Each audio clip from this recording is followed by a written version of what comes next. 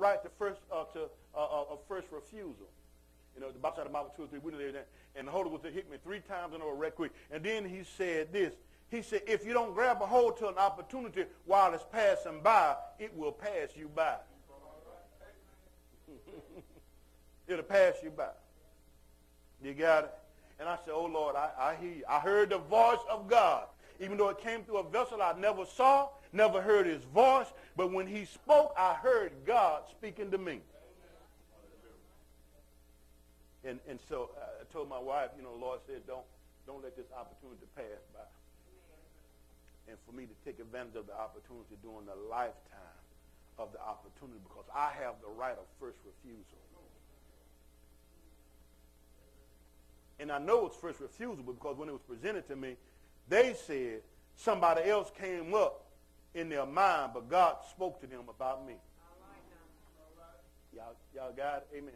And so my point, God have people stationed along every area of your life, every dispensation of your life, and you got to stay sensitive so you can hear and recognize those people when they show up because they're there. Y'all got it? They are there. Amen? Now listen, some of these people you will have a relationship with. Some of them you won't. And, can I confess? That part right there used to bother me because I used to want to have a relationship with the people that I felt like could pour into my life. Am I helping anybody? And I found out that, sometimes God will have people to pour into your life and you won't even be able to get close to them. You won't be able to get close to them, right? But you got to be able to recognize, though, even though I can't get as close as I want to, God using that person to speak to me and to minister into my life. Y'all got it? I found out that successful people can only have so many people in their inner circle. So many, they're just the way it is. You got it. It came to a point in time where the people in the crowd couldn't get as close to Jesus without going through the inner circle. They had to find somebody in the inner circle and tell them to go in and ask Jesus could they have an audience. And people get a problem with that. I just can't walk in past the door. I usually could walk in the church and just go in past the office. Well, sometimes you get to a point where you can't do that no more. That don't mean pastor getting high-minded and looking down his nose. Got Alex out there, he bigger than the door. You can't get by. I said that, and Alex knew exactly what I meant, didn't you? I said that in a positive, that was male affirmation. That's what that was. It was. You knew it. You knew it. You knew it, didn't you? You knew it, didn't you? That was male affirmation. That was not a put down. So don't be rubbing on Alex back. Yeah, like it's all right. It's all right.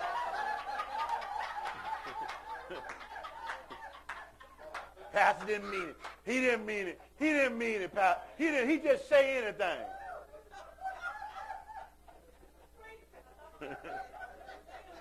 Lord have mercy. He understood exactly. He's saying, yeah, Pastor. Yeah. No, I am. I ain't. That's all, wasn't it? Yeah, that's right. I know that's right. No, male affirmation. So listen, some people, this is guy. She a loving person. Sometimes you don't think I'm as loving, but I am. I am.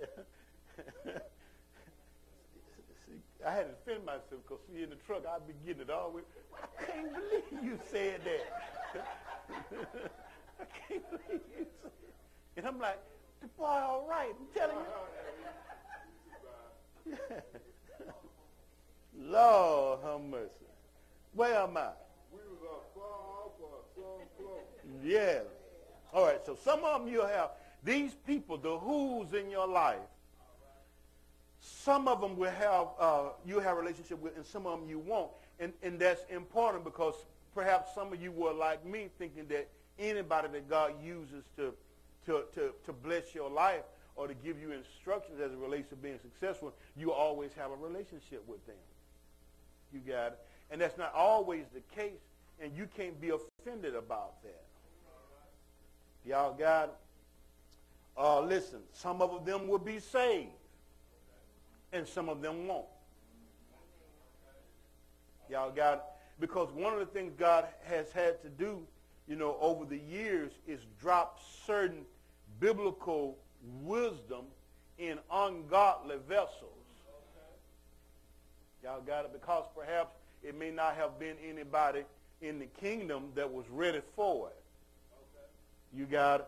I believe he does that quite often in the area of science and medicine and inventions and all of that kind of stuff. Y'all got it? Because a lot of times, the world will be wiser than the children of God because they're always after something, trying to find out something, I wonder what's down there in that hole. Right, it's dark down there, it's deep down there. Throw a rock in there. Don't want to hear it hit bottom. I think we ought to go down there, right? I'm like, no. Right? But somebody going down there, and they're going to find out, they're going to come back, they're going to do a documentary, and they're going to tell you what's down there. The third person, okay, going to do the documentary. But listen, sometimes they'll be saved, and sometimes they won't be saved, right? And you got to be all right with that. Sometimes God will teach you some things through an unsaved vessel. See, if you know the word, though, you know where they're getting off. Right? But don't not get what you need. Y'all got it? Amen. Somebody say, get what you need. And I got this down. Please understand this. They will not be there to do the work that only you are supposed to do in order to make you a success. Y'all got it? Because some people have that mentality. They think when the who show up, they're supposed to do all the work. You got it, to make you a success. And who is saying, listen, I've already done that work once. I ain't even do it no more. Right. This is how I did it. And this is what you need to do. And I'll come back and I'll check on you to see whether or not you are doing it correctly. But I'm not going to do it for you. Amen. Y'all got it? And you'll be surprised. The more they see you invest yourself, the more they'll be willing to communicate to you. And every now and then they might put their hand in it too and help you do this or to do that. You got it, but you got to invest yourself in your own success. Somebody say it. I have to invest myself in my own success. That was pretty good, right? So Joshua had his father to pour into his life. He had Moses to pour into his life. And he had the Lord to pour into his life. And, of course, the Lord was the most important one of the three. And he will always be the most important person that we need to have to pour into our lives. You got it? You have to be careful about, and I'm closing, about success.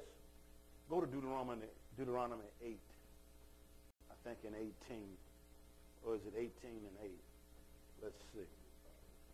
And because what the enemy will try to do when you become successful, I think it's 8 and 18. Yeah. He'll try to cause you, and I know this kind of stuff never enters your mind, that when I get stable, when I become successful, that I'm going to forget about God. I'm going to forget about the things of God. And sometimes success can cause you to become so focused on your success because being focused is one of the principles that breeds success, right? A diligent man shall abound with blessing, the Bible says. And so what that means is that when you get after something, you focus in on it. You all in. You're not half in. You got it. Amen. You got a direction to your life. You won't be deterred, you know. And so, and you got to have that, but you have to be careful that you don't allow that to get out of control. Because you can get so focused on your success or being successful until you forget about God. And forgetting about God is not, I just forgot about God. His importance in your life to you will begin to wane. Is a good way to say that? Yeah, he's not first place no more in your life. You got it. And that's real subtle. Yeah, y'all got it. But the enemy has used that, and he continues to use that on those who are not aware of his tactics, right? Deuteronomy 8 and what? And 18. He says, but thou shalt remember the Lord thy God. Man. God knows the end from the beginning. Right? I don't care how they say, Lord, we ain't going to never, and I know that's bad, we ain't going to never forget about the Lord. Oh, if it had not been for the Lord who was on my side, where would I be? Y'all got it? And people confess that, they testify that, they say all that kind of stuff.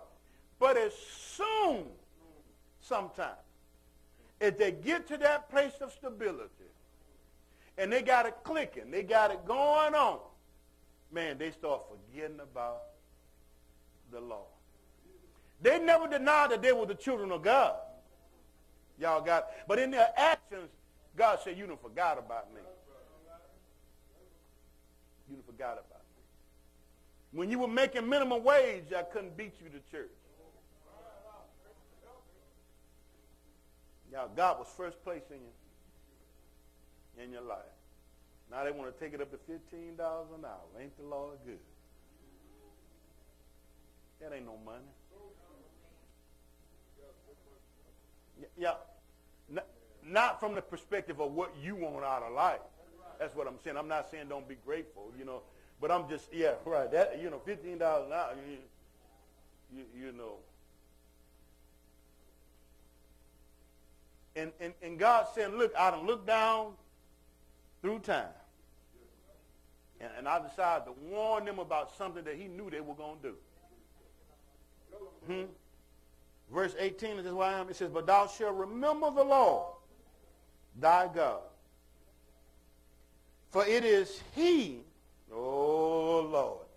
Now, remembering the Lord don't mean I remember the Lord. No, that means you get on up, you come to the house of God, you invest yourself in the things of God, in the kingdom of God, in the house of God. Yeah, that's what that don't mean you remember the Lord, you stop paying your tithe.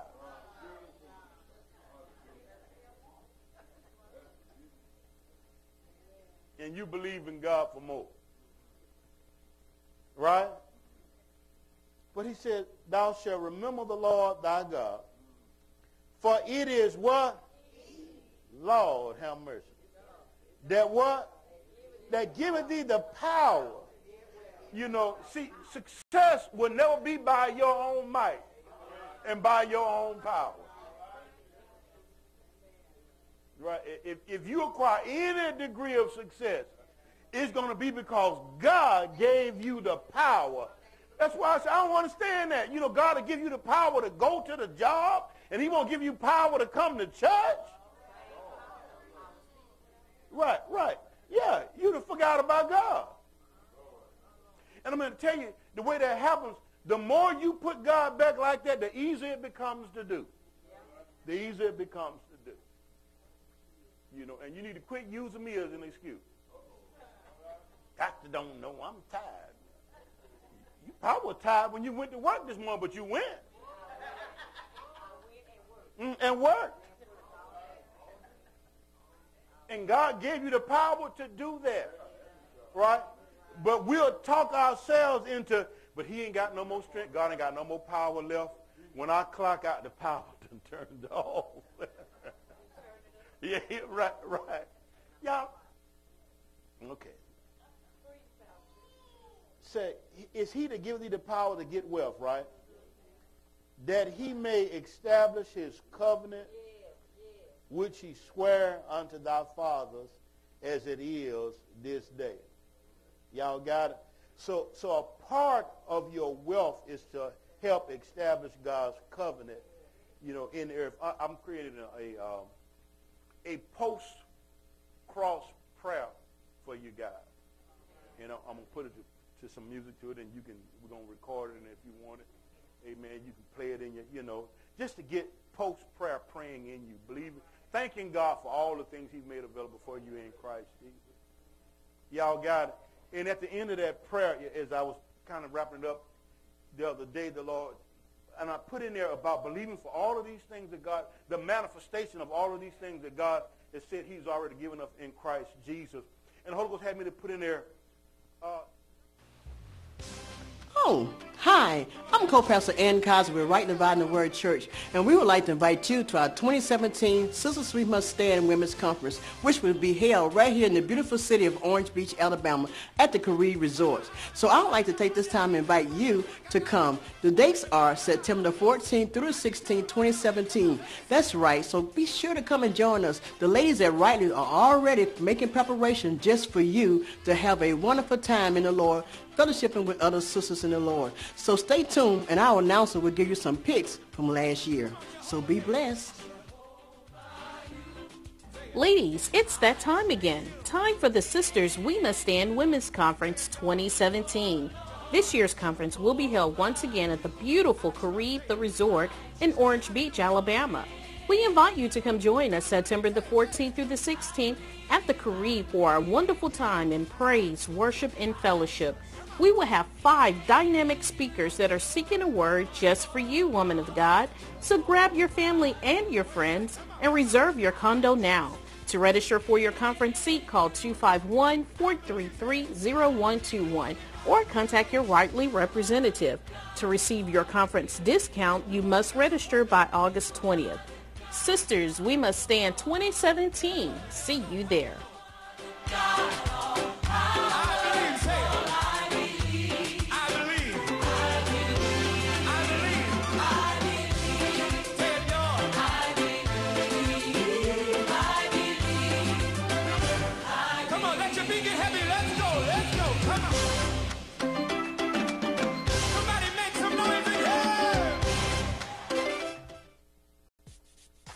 You have just been blessed by Studying the Word broadcast with Apostle David Kaiser Jr.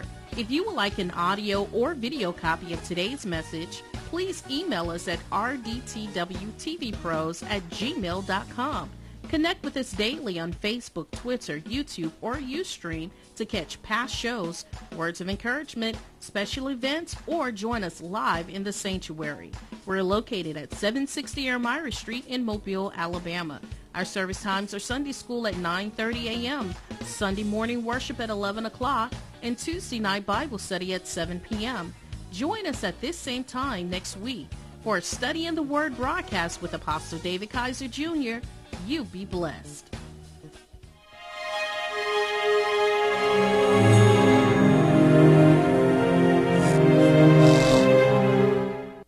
Life Television Network, Chickasaw, Mobile, Pritchard.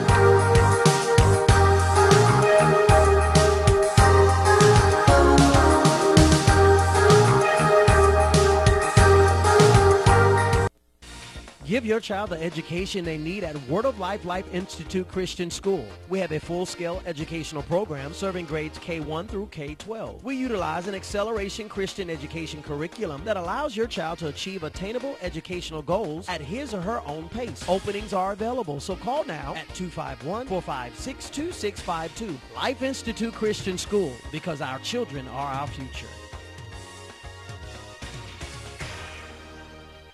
Word of Life Learning Institute is more than just a daycare. We specialize in the overall development of your child. We utilize an accelerated Christian education curriculum that teaches your children the basics they need for a strong academic future. We provide nursery through K-5 after-school care and before and after-school transportation. For more information, call 251-456-2650. Word of Life Learning Institute for learning and caring.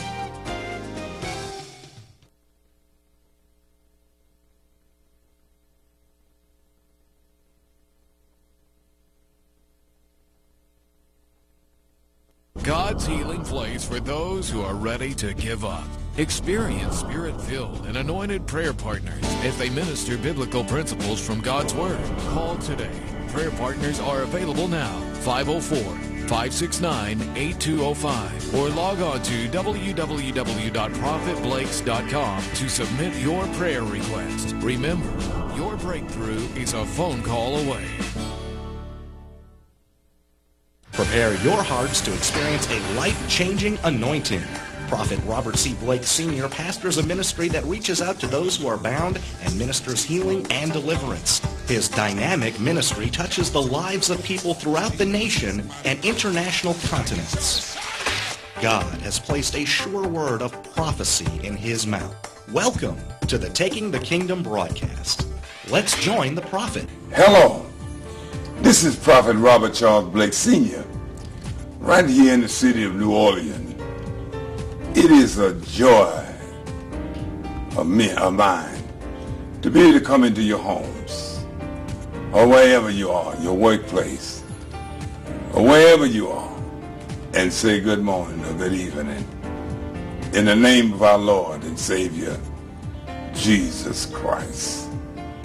I do thank God today for this blessed privilege that we share with you.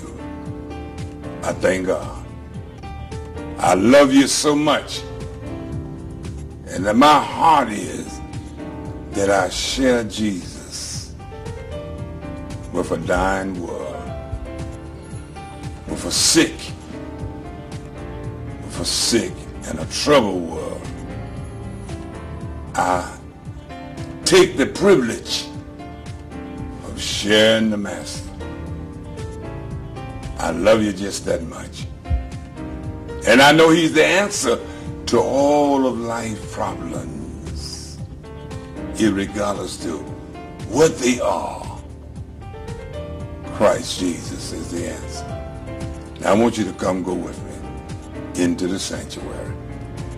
There may be a word in there in season for you. Come and go with me into the sanctuary. Remember that I love you. I'd like to speak to you for a few minutes this morning from the book of Nehemiah. I just like to speak to you for a few minutes this morning from the book of Nehemiah. Dr. Caesar Clark would call it Nehemiah. Yeah. I said Nehemiah. Hallelujah.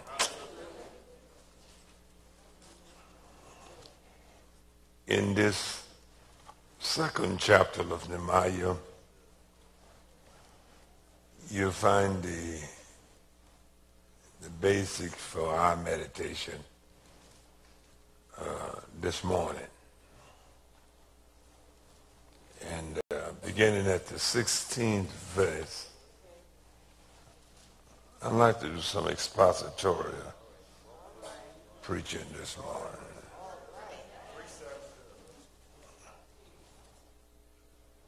And the rulers knew not, that's the 16th verse,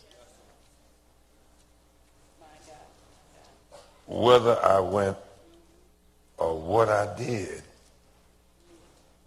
Neither had I as yet told it to the Jews, nor to the priests, you know, nor to the moguls, nor to the rulers, nor to the rest that did the work. Something that God ordered you to do is not to be publicized.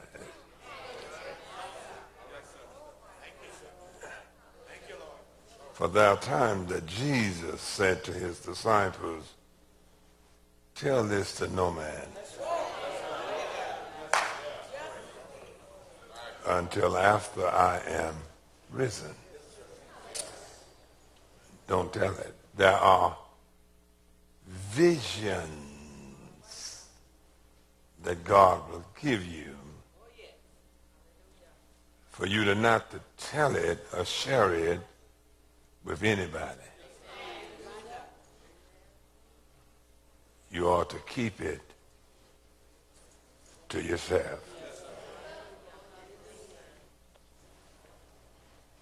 Nehemiah was using a whole lot of strategy because he knew he had to strategize to build a temple because the enemy was against the temple. And whenever anybody is against the house of the Lord, they are against the people of God.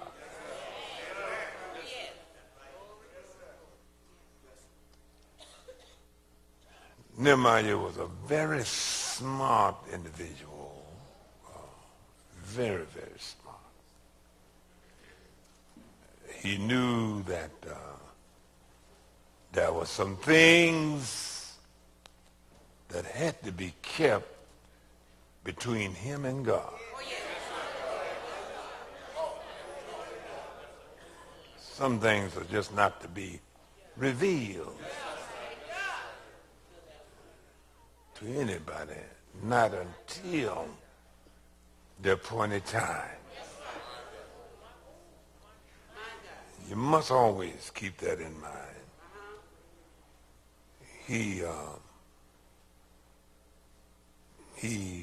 was brought back to Jerusalem after having heard the devastated news of the walls being torn down. And his heart struck sorrow. And he asked for letters to go back to Jerusalem to build. Now, it's hard enough to build, but when you got to rebuild, some of us need rebuilding.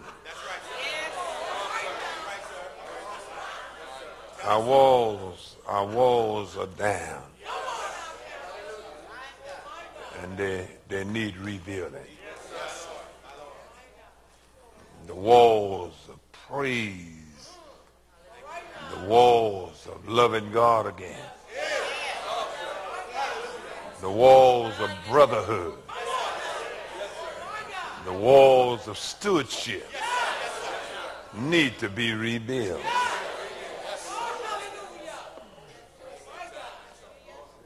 Nehemiah, I love him because his book is a book of service. If you want to know the true essence of the book of Nehemiah, read it and you'll find out it's a book of service.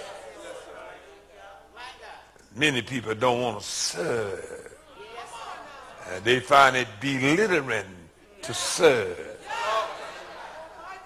But service is an exalted thing. One cannot be belittled because he serves. Service exalts a nation. Somebody ought to shout hallelujah. Nehemiah, the book of service. And he went back to Jerusalem to work. A lot of preachers, a lot of ministers feel like that work is off limits for them.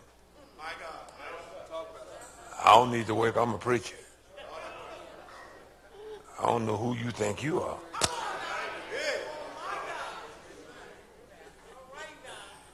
I don't know who you think you are.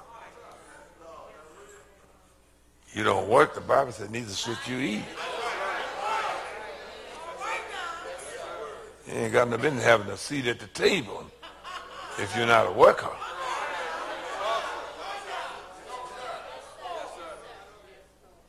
One thing we're going to have to learn, and that is this, to serve God, you got to keep a praise spirit.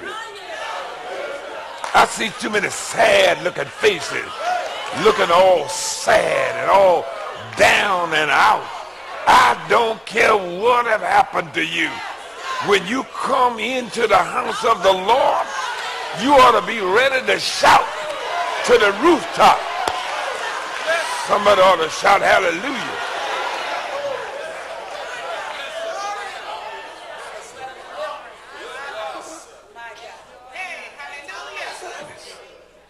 You don't look that good. Don't none of us look that good. Hallelujah. Look all right, but you don't look that good. You sitting up in here looking like somebody want to see you. Don't nobody want to see you. If people got any sense at all, they come here to see Jesus.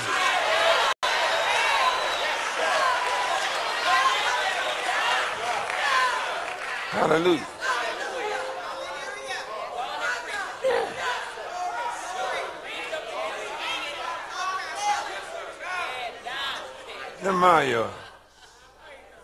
Nehemiah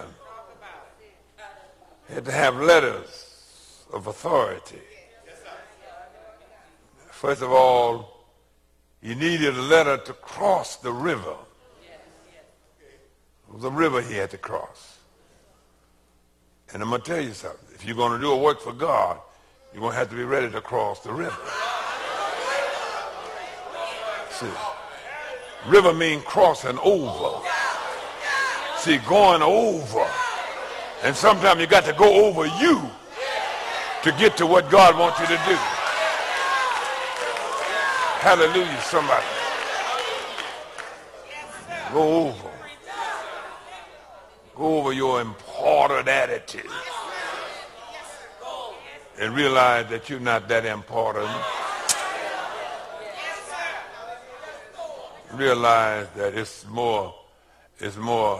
better to serve than to be served.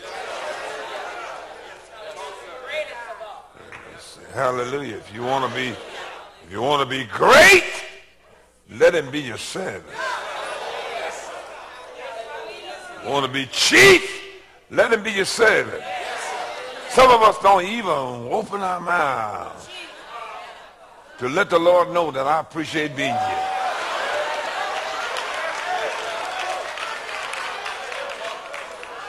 Hallelujah. Ain't no way in the world I can come into an atmosphere like this and sit here looking all cute and everything, all quiet, your mouth all twisted and everything. Open your juicy mouth and let the devil know I'm here to praise. Somebody ought to shout hallelujah. Thank you, Jesus. Why you come up in here and sit quiet? Why don't you stay home? Stay home if you want to be quiet. Stay in your own bedroom. Don't come out. Stay there. Don't come here. We don't need no quiet person here. We need a noise maker. Somebody ought to shout hallelujah.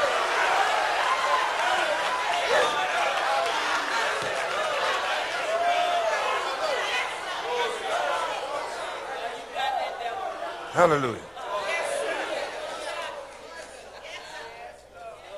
In that 17th verse. And then said I unto them, ye see the distress that we are in.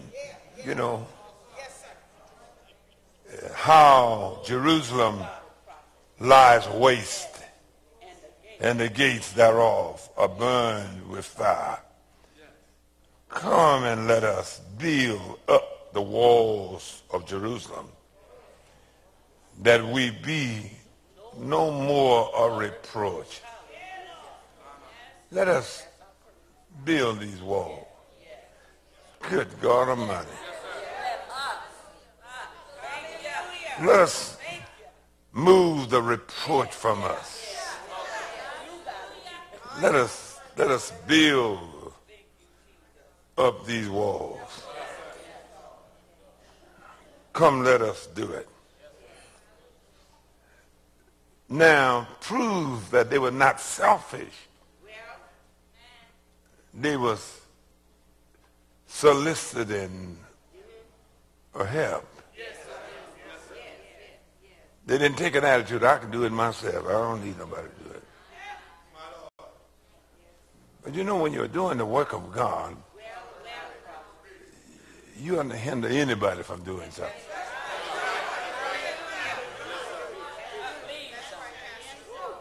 Because you don't know what kind of burden God has laid upon individuals' heart. And when they volunteer to help, or if you're calling for help, receive those who come willingly. So you got to have a willing heart and a willing spirit. You don't want anybody working with you if their spirit is not right. I just want to talk to y'all just for a few minutes. You don't need bad spirits to help you to do a good job. If you're going to do a good job, you need a good spirit, a God-like spirit. Hallelujah. Because what we're doing a job not for Blakes, not for individual, but we're doing a job for God. In order to be a joyful experience, to be able to share with my brother and my sister, to come in and let us build together. Because see, this thing, we're going to shout. And the shout is not for one person. It's for the whole congregation. Everybody ought to be able to shout together. Somebody ought to shout hallelujah. I don't like some of the spirit I see. You know, you can't work here now. You cannot do this. We don't need you now. No, you're not a part of this. How in the hell should not whoever they're not a part of where you got your nerves from? Everybody's a part of the work. Everybody should be a part of the work. Somebody ought to shout hallelujah. But come in with the right spirit. Stomp your feet and say, yes, Lord, and yes. Thank you, Holy Ghost. Glory to God.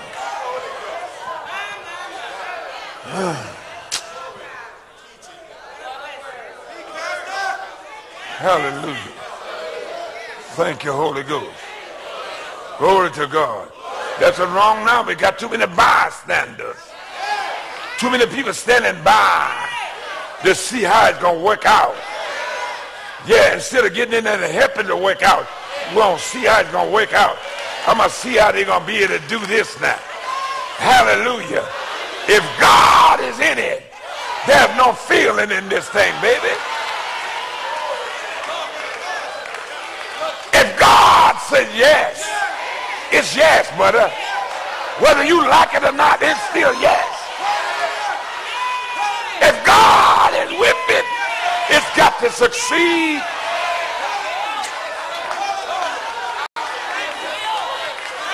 Somebody ought to shout hallelujah. Got too many excuse makers. I can't do it today. I'm not going today. I'm not there today. You ought to knew that when I hired you. Don't come get me all these excuses. You don't want to do my job? Sit down and let somebody else do it. Somebody else can take your place. You got to always remember this. Anybody can fill your place, but can't nobody fill your disposition.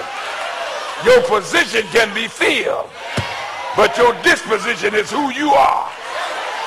And can't nobody be you but you.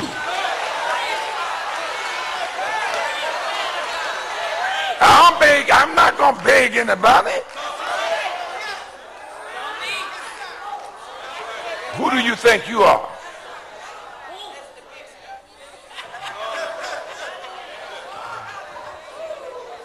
Nehemiah is a book of service. And we got to get about serving. And stop waiting around for somebody to pat us on the back. All right, sugar. I ain't no kissing nobody. You come on and do your job.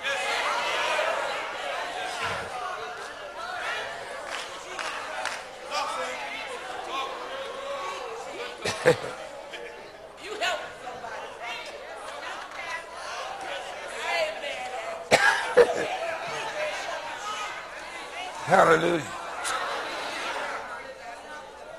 Thank you, Jesus. Glory to God. Nehemiah knew the wall was going to have to be built.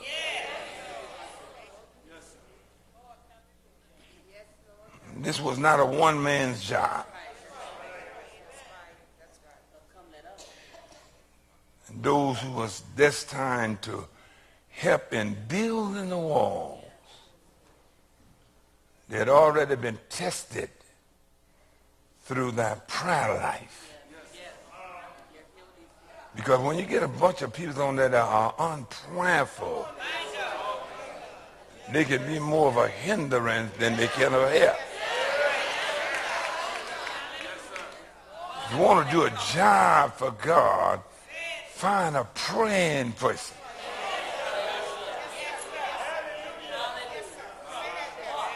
A sincere heart, a holy desire. I think I need to talk here this morning. Why? We're building something for the kingdom. Nobody gets any glory out of this. All the glory goes upstairs.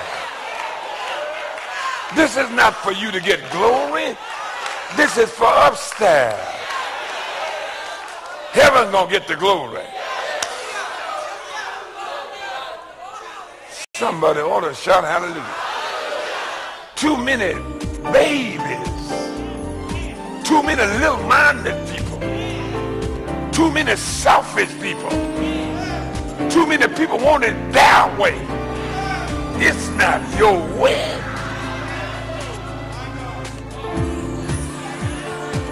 It's God's way. Hallelujah. And if it's going to be right, it better be God's way. Somebody ought to shout hallelujah. Thank you, Jesus. Well, I hope you heard your words today as we shared with you, arise and build. I hope it was a word in season for you. I hope it fit just what you needed. I hope and pray God.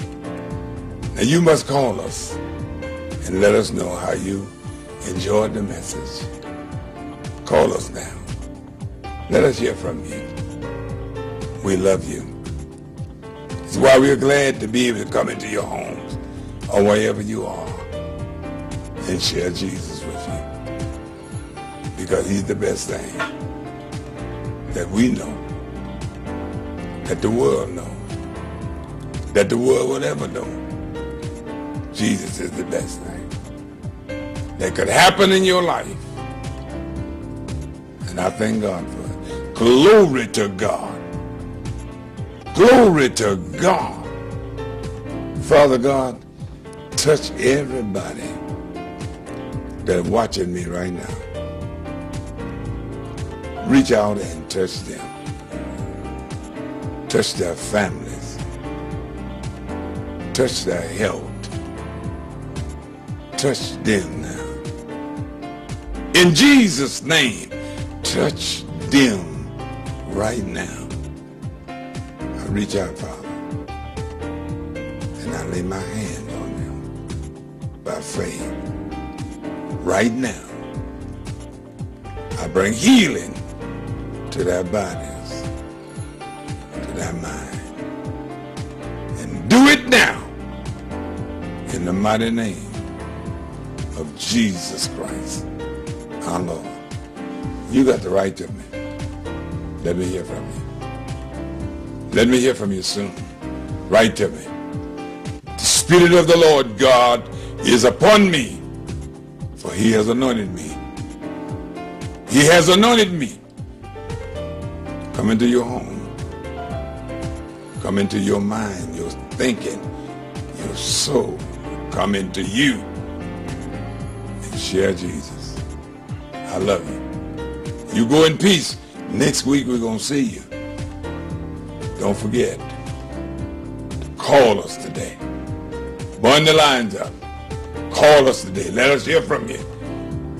Everywhere. Call us today. God bless you. God keep you. Are you struggling to keep the deliverance God has released upon your life? Call today to order this prophetic message, How to Maintain Your Deliverance. Prophet Blake shares detailed instructions on maintaining deliverance as he exposes the hand of the enemy in the lives of God's children.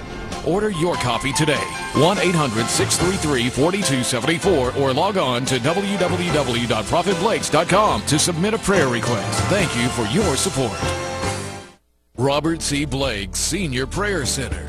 God's healing place for those who are ready to give up.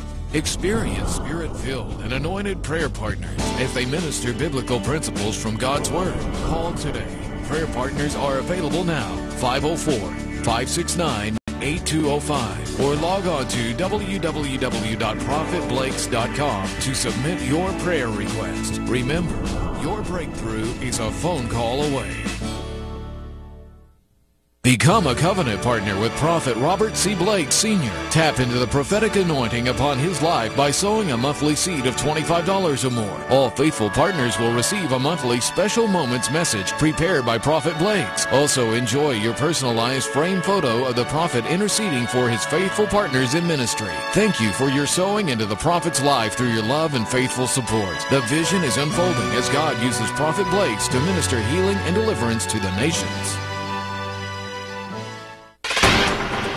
Thank you for tuning in to the Taking the Kingdom broadcast. Robert C. Blake Senior Ministries is supported by faithful covenant partners around the world.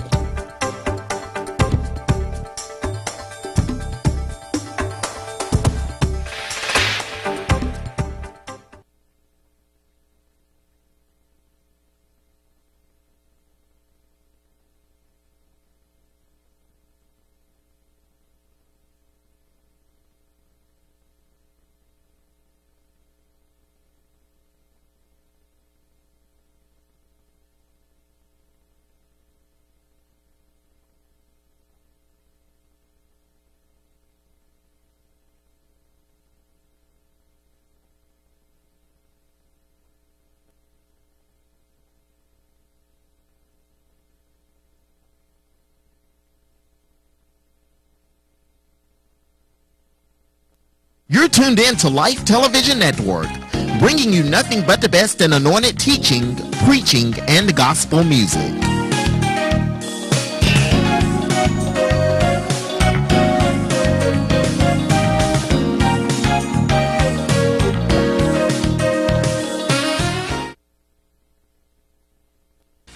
Give your child the education they need at Word of Life Life Institute Christian School. We have a full-scale educational program serving grades K1 through K-12. We utilize an acceleration Christian education curriculum that allows your child to achieve attainable educational goals at his or her own pace. Openings are available, so call now at 251-456-2652. Life Institute Christian School, because our children are our future.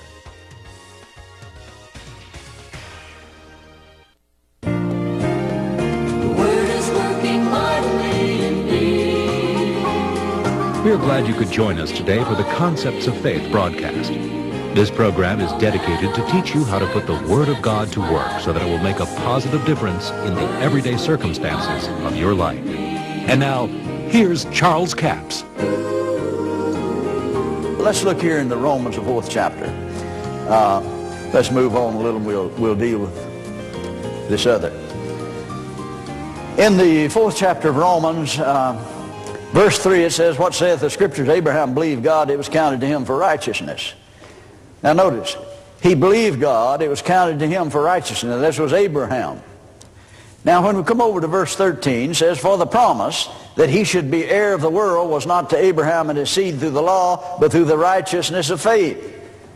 Now it's not through the law, the old law of works, but through the righteousness of faith. Now come down to verse 16. "Therefore it is of faith, that it might be by grace, to the end the promise might be sure to all the seed, not to that only which is the law, but that also which is the faith of Abraham, who is the father of us all."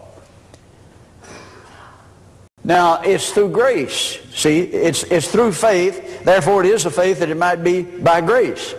Now he's telling you something here, that the only way you can enter into the grace of God is through faith. Now let me give you the definition the Lord gave me of grace many years ago. It changed my life in the way that I look at some scriptures, the things that Paul said about grace. He said, "Grace is my willingness to use my power and my ability on your behalf, even though you don't deserve it." Now see, all I'd ever heard that grace is unmerited favor, and it is that. We can understand that. That's true. But what the Lord said to me, he said, now, if I'd just been in favor of you being saved, if you could figure out a way to save yourself, it wouldn't help you a whole lot, would it? So grace is more than just unmerited favor. He said, "Grace is my willingness to use my power and my ability on your behalf, even though you don't deserve it." I saw a cartoon not long ago. This man and his wife showed up in heaven and is talking to St. Peter, and there was a throne over there, and God sitting on the throne, and his wife was lecturing her husband and said, "Now whatever you do, don't demand what you deserve." No, you don't want what you deserve. You want mercy and grace. Grace is God's willingness. Now here's the way the Lord showed it to me. This was back when Jimmy Carter was president. He had made the statement. He said, "Now I'm in favor of a certain bill that's before Congress. Now if they pass the bill and get it to my desk, I'm in favor of it, I will sign it. But I'm not going to get personally involved and lobby for it." And what the Lord said to me, he used that and said, "Now you see, if I'd have been willing that the world be saved if they could figure out how to save themselves. See, I'd have been willing. That'd been unmerited favor, all right. But he said it wouldn't have helped them if I didn't get personally involved in it. He said, "Grace is my willingness to get personally involved, to use my power and my ability on your behalf, even though you don't deserve it." Now, if you'll take that definition with all the things that Paul said about it, it'll change what the Bible's been saying to you for years.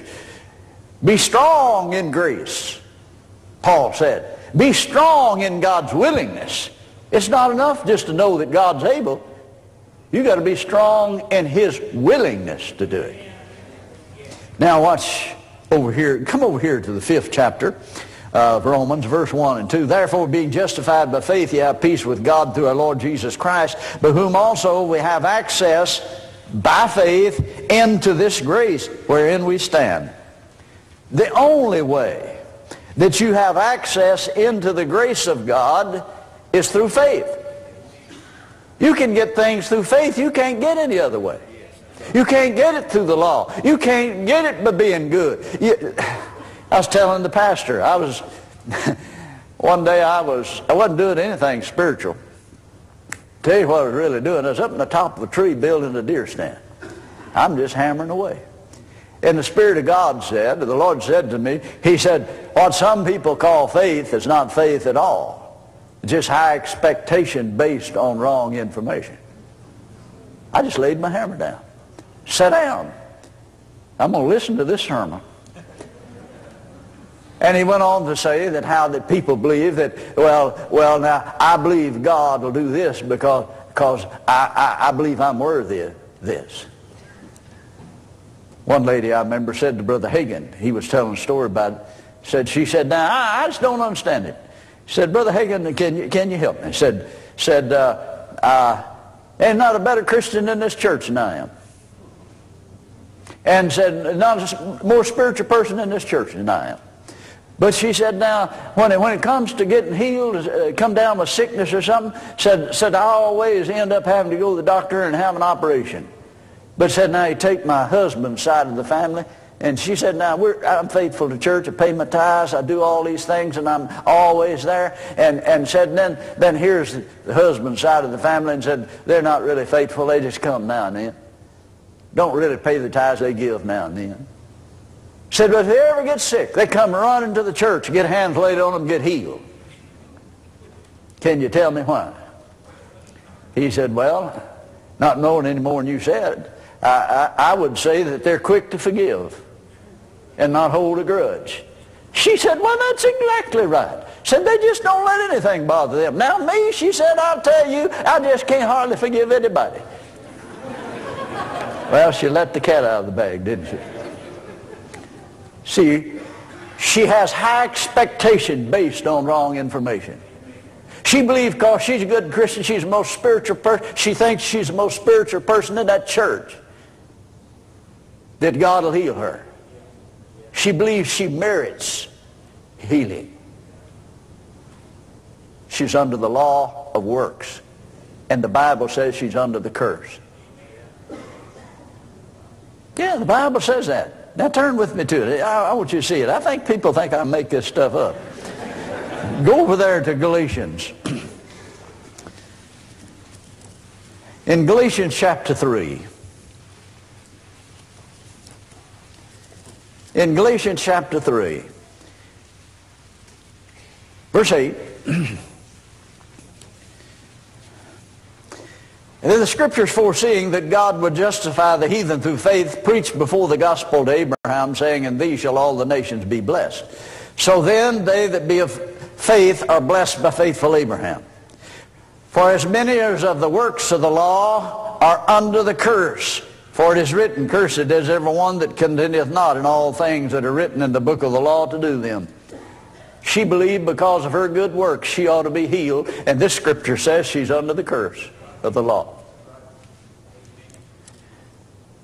But that no man is justified by the law in the sight of God is evident, for the just shall live by faith. And the law is not of faith, but the man that doeth those things shall live in them. Christ has redeemed us from the curse of the law, being made a curse for us. For it is written, cursed is every one that hangeth on the tree, that the blessing of Abraham might come upon the Gentiles through Jesus Christ, that we might receive the promise of the Spirit through faith. Now what we need to realize is that what God is saying here through the Apostle Paul. Come on over to the 5th chapter.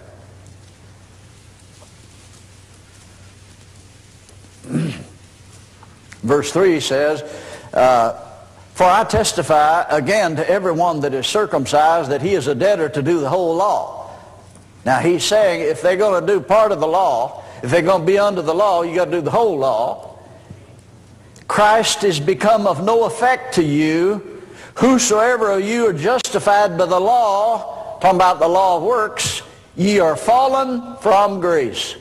In other words, you can't enter into the grace of God. So this woman saying, not a better Christian in this church than I am.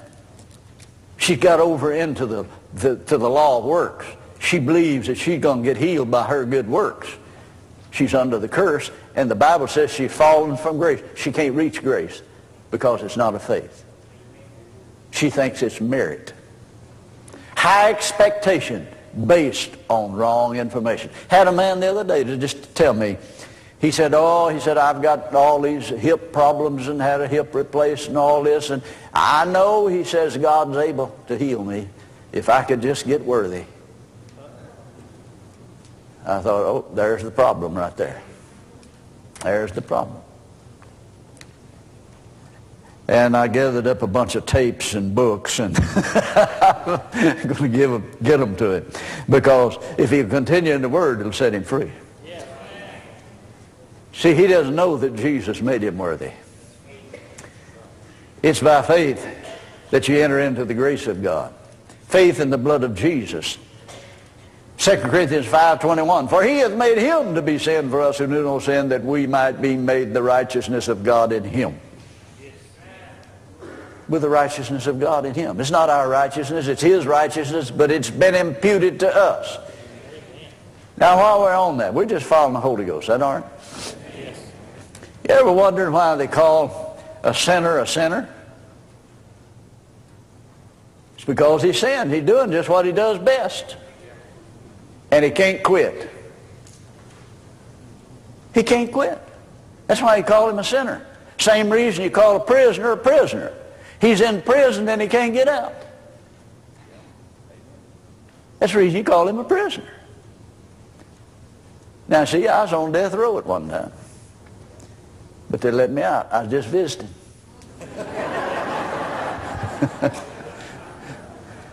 But a prisoner, he can't get out. A sinner is a sinner because he sins and he can't quit. He has no way out. He needs a Savior.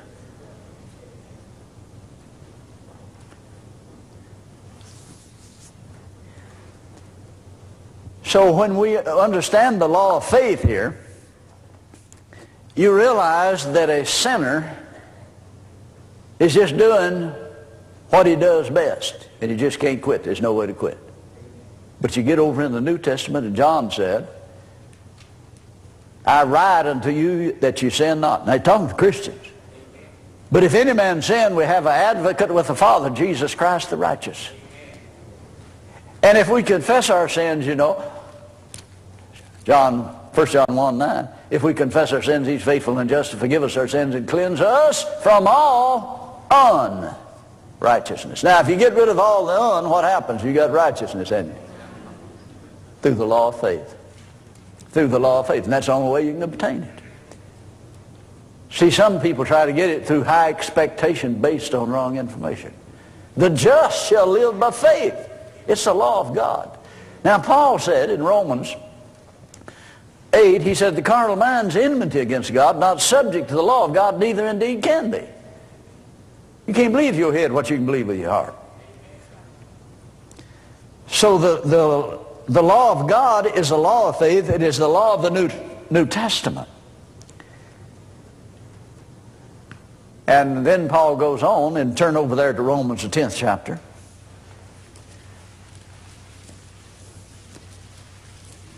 Romans chapter 10, verse 4, Paul said, for Christ is an end for the law for righteousness to everyone that believeth. That ended the law for righteousness right there. For Moses describeth the righteousness, which is the law, that the man that doeth those things shall live by them, but the righteousness which is of faith. Now let me stop there and read you again what we read back over here, lest you've forgotten what we read about it, what it said about Abraham in chapter 4. It said, for the promise that he should be heir of the world was not to Abraham or to his seed through the law, but through the righteousness of faith. Now when it says his seed, that includes us, because Galatians says, the 3rd chapter, I believe is the last verse, says, if we be Christ, then are we Abraham's seed and heirs according to the promise. So it's through the righteousness which is of faith. That phrase, the righteousness which is of faith. Now Paul tells you right here in the 10th chapter, verse 6, for the righteousness which is of faith speaketh on this wise. Now first he's going to tell you what the righteousness of faith wouldn't say. Say not in thy heart, who shall ascend into heaven, that is to bring Christ down from above, or who shall descend into the deep, that is to raise Christ again from the dead. Now what's he talking about? He's talking about what people say. You've said it, and I've said it sometime myself. Lord, just come down and touch me. If you'd come down and touch me, I'd get healed. He doesn't have to come down and touch you. He sent his word and healed them and delivered them. He's not coming. He's seated at the right hand of the Father until his enemies have made his footstool. He's coming back to receive the church, but he's not coming to personally come to the earth and do something for you. But now watch what Paul says. He first tells you what it wouldn't say. See, then in verse 8 he tells you what the righteousness which is of faith would say. What saith it? The word is nigh thee, even in thy mouth and in thy heart. That is the word of faith which we preach. It's as close to you, he says, as getting it in your mouth and speaking it into your heart. Now, isn't that simple? Now, in the 12th chapter of Matthew, you'll find, I believe it's 12th chapter of Matthew, or maybe it's either 12th Matthew or Luke. Jesus said, a good man, out of the good treasure of his heart, he brings forth good things. Evil man, out of the evil treasure of his heart, he brings forth evil things. For out of the abundance of the heart, the core, the center of his being, out of the abundance of the heart, the mouth speaketh. In other words, what's in you is going to come out.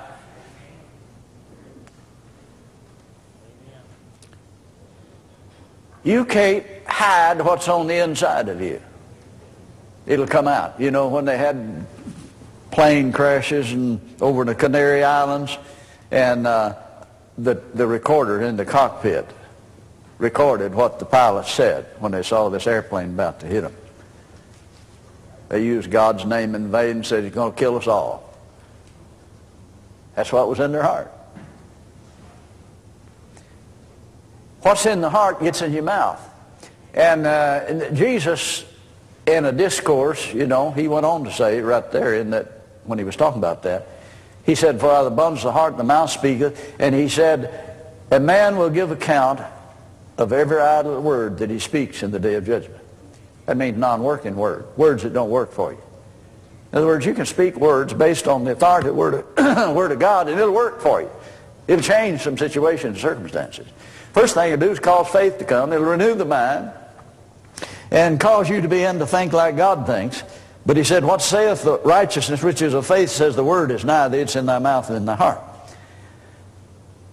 Now see, they knew that when we were going to school, that if you said it with your mouth long enough, you'd believe it, and it'd become a part of you. You didn't even have to think then. 4 times 4 is 16, you know. You didn't have to sit down and figure it out. It gets in you. It just becomes a part of you.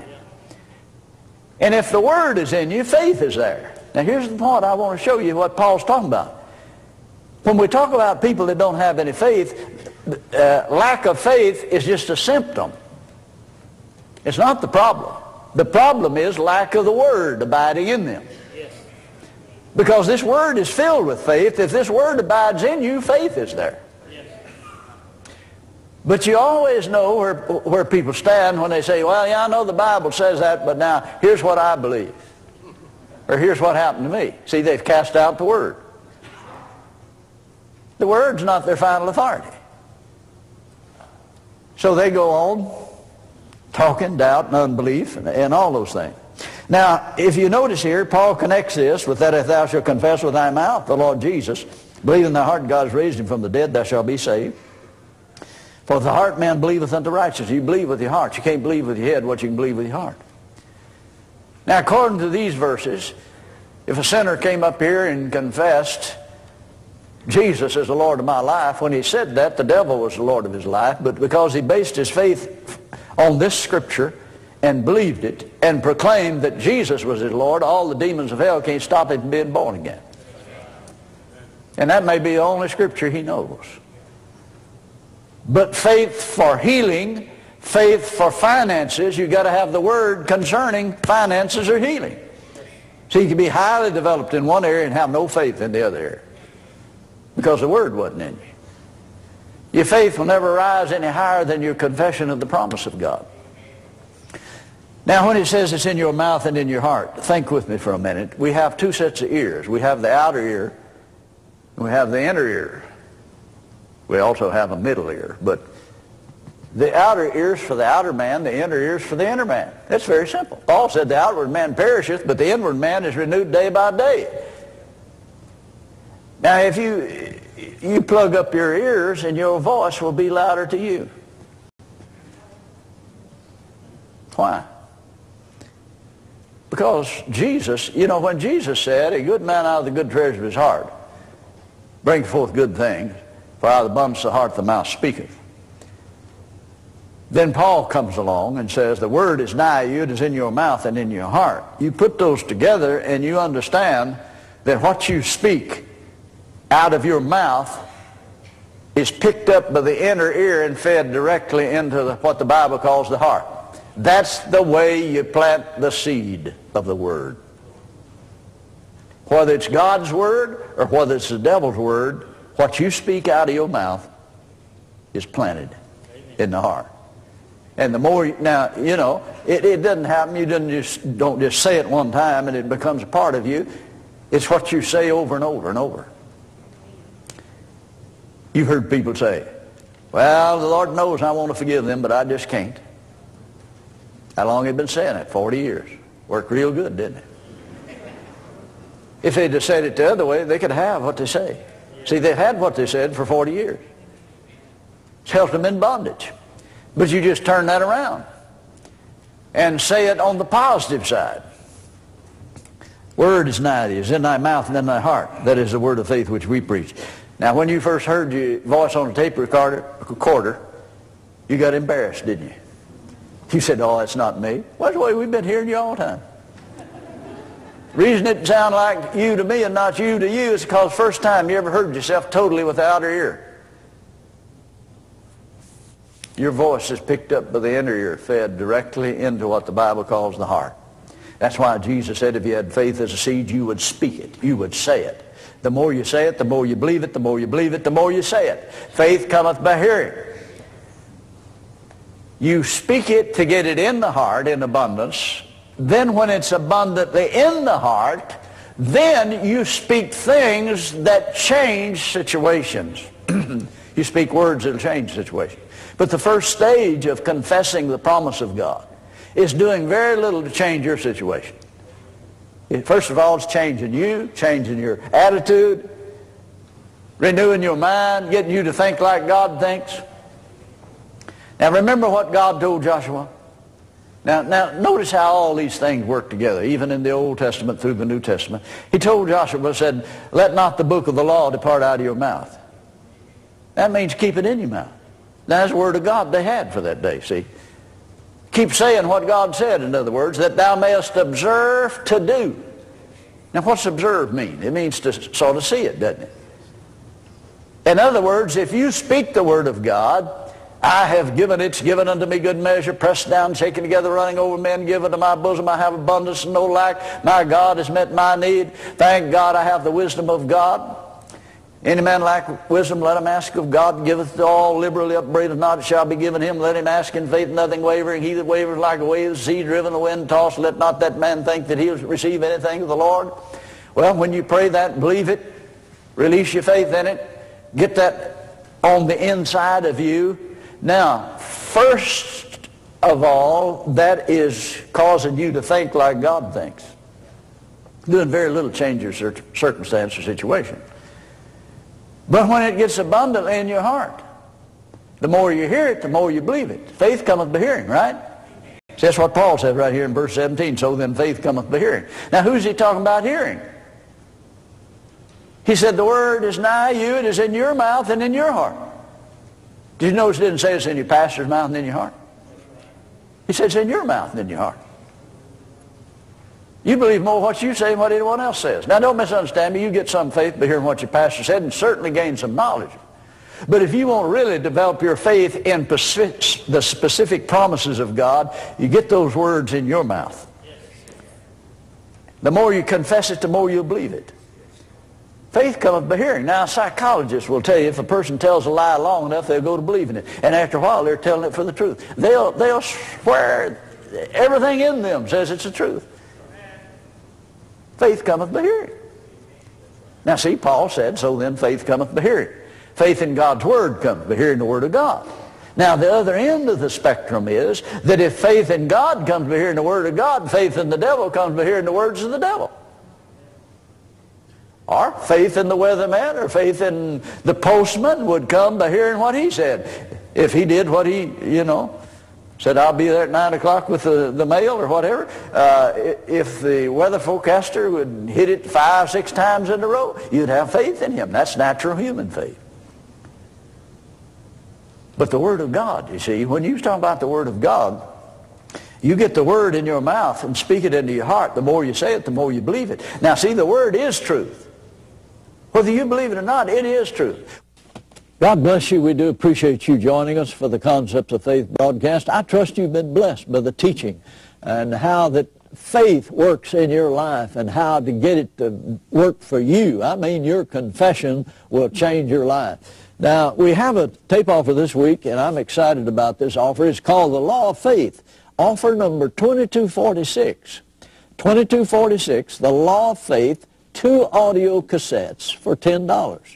Now, what do we mean, the law of faith? Paul calls faith law. In Romans, the 5th chapter, here's what Paul said about faith and the law of faith. Therefore, being justified by faith, we have peace with God through our Lord Jesus Christ, by whom also we have access by faith into this grace wherein we stand. In other words, Paul is saying, you don't have access into the grace of God except through faith. In other words, you have to come through faith in the blood of Jesus to have access into the promises of God and into the blessings of God. Now, the Apostle Paul said all the promises of God are yes and amen. Paul called faith a law in the 3rd chapter. He said, do we then make void the law through faith? He says, God forbid. We establish the law. Now, he's not talking about establishing the law of the Old Covenant. He's talking about establishing the law of the New Covenant. Faith is a law of the New Covenant. In other words, under the old law, it was by works of the law, but now it's by faith in the blood of Jesus Christ and faith in the covenant of God and the promises of God. So you only enter into it through faith, and that faith comes from the Word of God. Now, in this 2-tape series, we talk about how that an airplane wing is designed to produce lift. There's no lift on that wing till it's thrust through the air. The same way, the human spirit is designed that when you confess the Word of God, say what God said, it creates faith in the heart. And Paul said faith works in the heart, it won't work in the head. He said the law of the Spirit of life in Christ Jesus made me free from the law of sin and death. It's the law of faith. That's tape offer number 2246, $10, the law of faith. We have a toll-free order line. It's 1-877-396-9400. That's 1-877-396-9400. If you order by MasterCard or Visa, you'll get it much quicker that way. Until next time, this is Charles Capps reminding you that the enemy is defeated, God is exalted, and Jesus is coming soon. No matter what the circumstances, what I feel or see, We're glad you could join us today for the Concepts of Faith broadcast. To order the product offered on today's program, send your check or money order to Charles Capps Ministries. Or to place your order on Visa or MasterCard, call 1-877-396-9400. For more information about Charles Capps Ministries or for a schedule of meetings, write to Charles Capps Ministries, P.O. Box 69, England, Arkansas, 72046. This broadcast has been sponsored by Charles Capps Ministries and our partners in this area. no matter what the circumstances, what I feel. Life Television Network, Chickasaw, Mobile, Pritchard.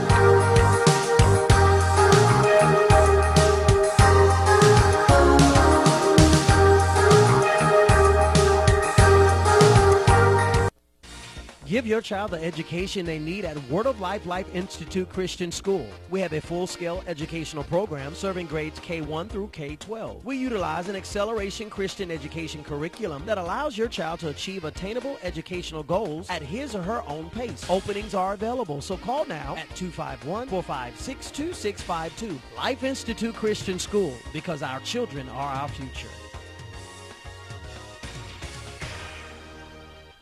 Word of Life Learning Institute is more than just a daycare. We specialize in the overall development of your child. We utilize an accelerated Christian education curriculum that teaches your children the basics they need for a strong academic future. We provide nursery through K-5 after-school care and before and after-school transportation. For more information, call 251-456-2650. Word of Life Learning Institute for learning and caring.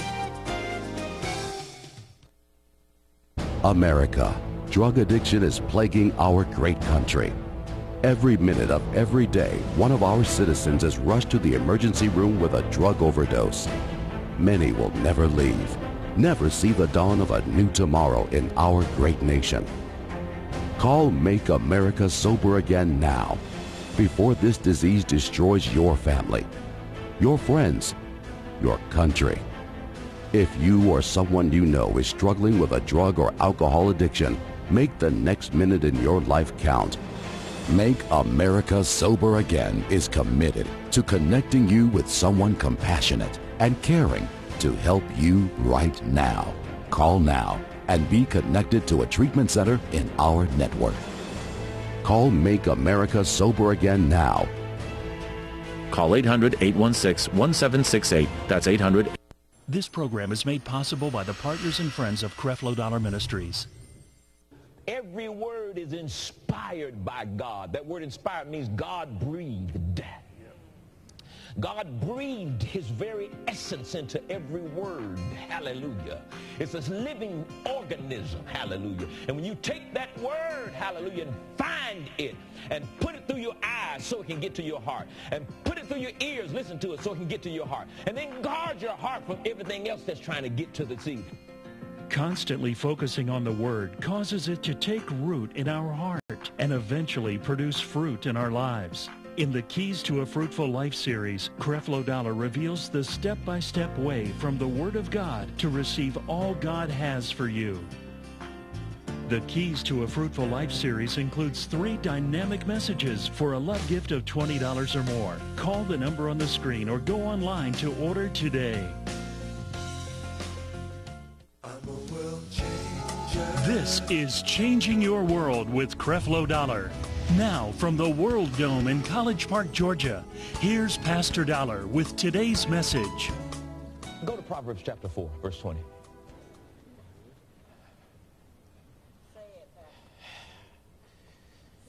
We're right in the middle of having everything Jesus wants us to have, except we've dethroned Jesus and we've replaced him with what we think is right and wrong based on what a bunch of people do and what a bunch of people say. And one day, you're going to die. And when you open your eyes in a realm that you have not been in, then you go see what you couldn't see when you were in your physical body. That's going to happen one day. Just think ahead a little bit. While you're trying to be smart and trying to be deep, y'all all the pagans because y'all got a Christmas tree. I don't, you know, I just don't think God cares. I don't have a Christmas tree because I'm pagan. I have a Christmas tree because, you know, as a kid, I enjoyed a tree. We couldn't even afford a real Christmas tree. We had to have a silver tree with a little round light changing colors on it. And I just wanted a tree because we wanted to have fun. It's not because we just are pagan. I just wanted a tree. I don't think God gets concerned about whether or not you have a tree or not in your house. I don't think he's concerned about it. Because if you got a problem with you having a tree in your house, God dog it, you got to get rid of the one in your yard. You got to get all the trees out the yard out the way. Just stop it. Stop it.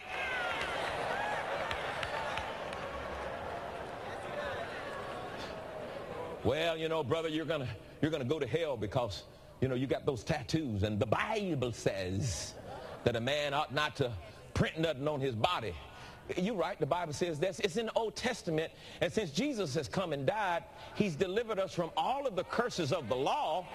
We still get the blessings, but we don't get none of the curses. And so I just don't think heaven is really wasting any time deciding whether or not you're going to get into heaven because you like writing on your skin more than you writing on paper. I don't think heaven minds. I don't think God cares. I don't think God cares. Well, you got a Christmas tree in the house. I don't know, get a toilet and put lights on it. I don't think he cares. There are much more larger issues than tattoos and Christmas trees and meat. Stop it.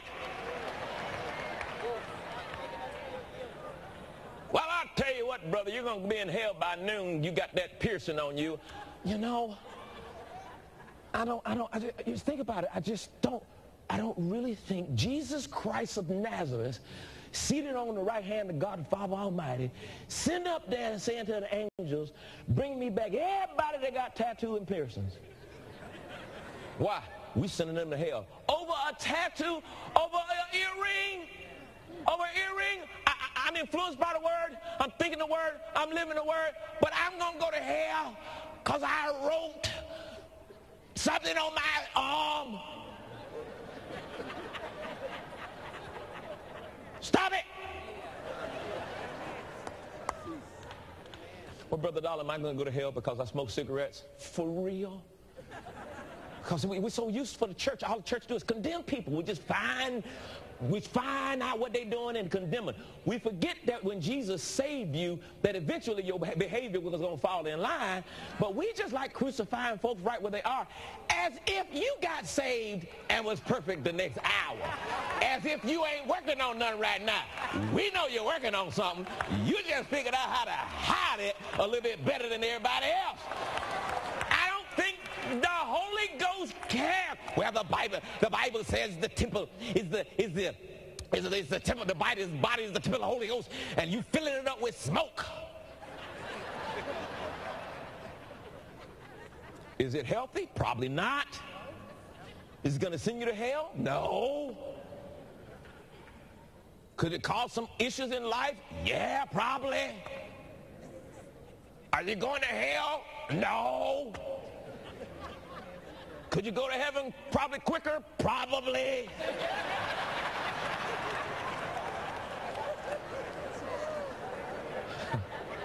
Stop. Stop. This is not the Jesus that we serve. Somebody lied to you about who he is. If you get saved and just believe him and work the system, then all of the influences will change your destination. It'll change your behavior. Give God's seed enough time to grow in a person's life, and they'll be all right. I know you want me to sit up here and say, you're going to hell for this, you're going to hell for that. I can't do that no more. Why? Because it ain't true. Because when you get to heaven, you're going to find some smokers that you knew. You're going to find some tattoos all around heaven. You're going to find units all over the place in heaven.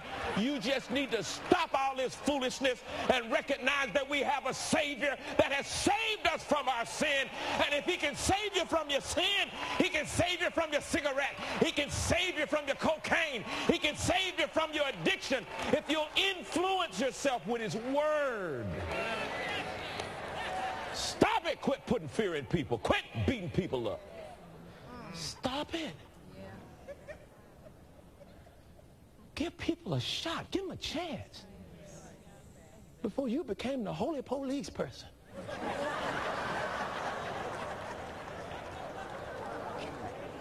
Stop it. Stop. Everybody gonna be all right. Why? Because they got seed in the ground. And that seed is working, hallelujah. And that seed is maturing, hallelujah. And that seed is changing their thinking. And that seed is changing their feelings. That seed is changing their decisions. That seed is changing their actions. That seed is changing their habits. That seed is changing their character. That seed is changing their destination. Shut up and let the seed do the work.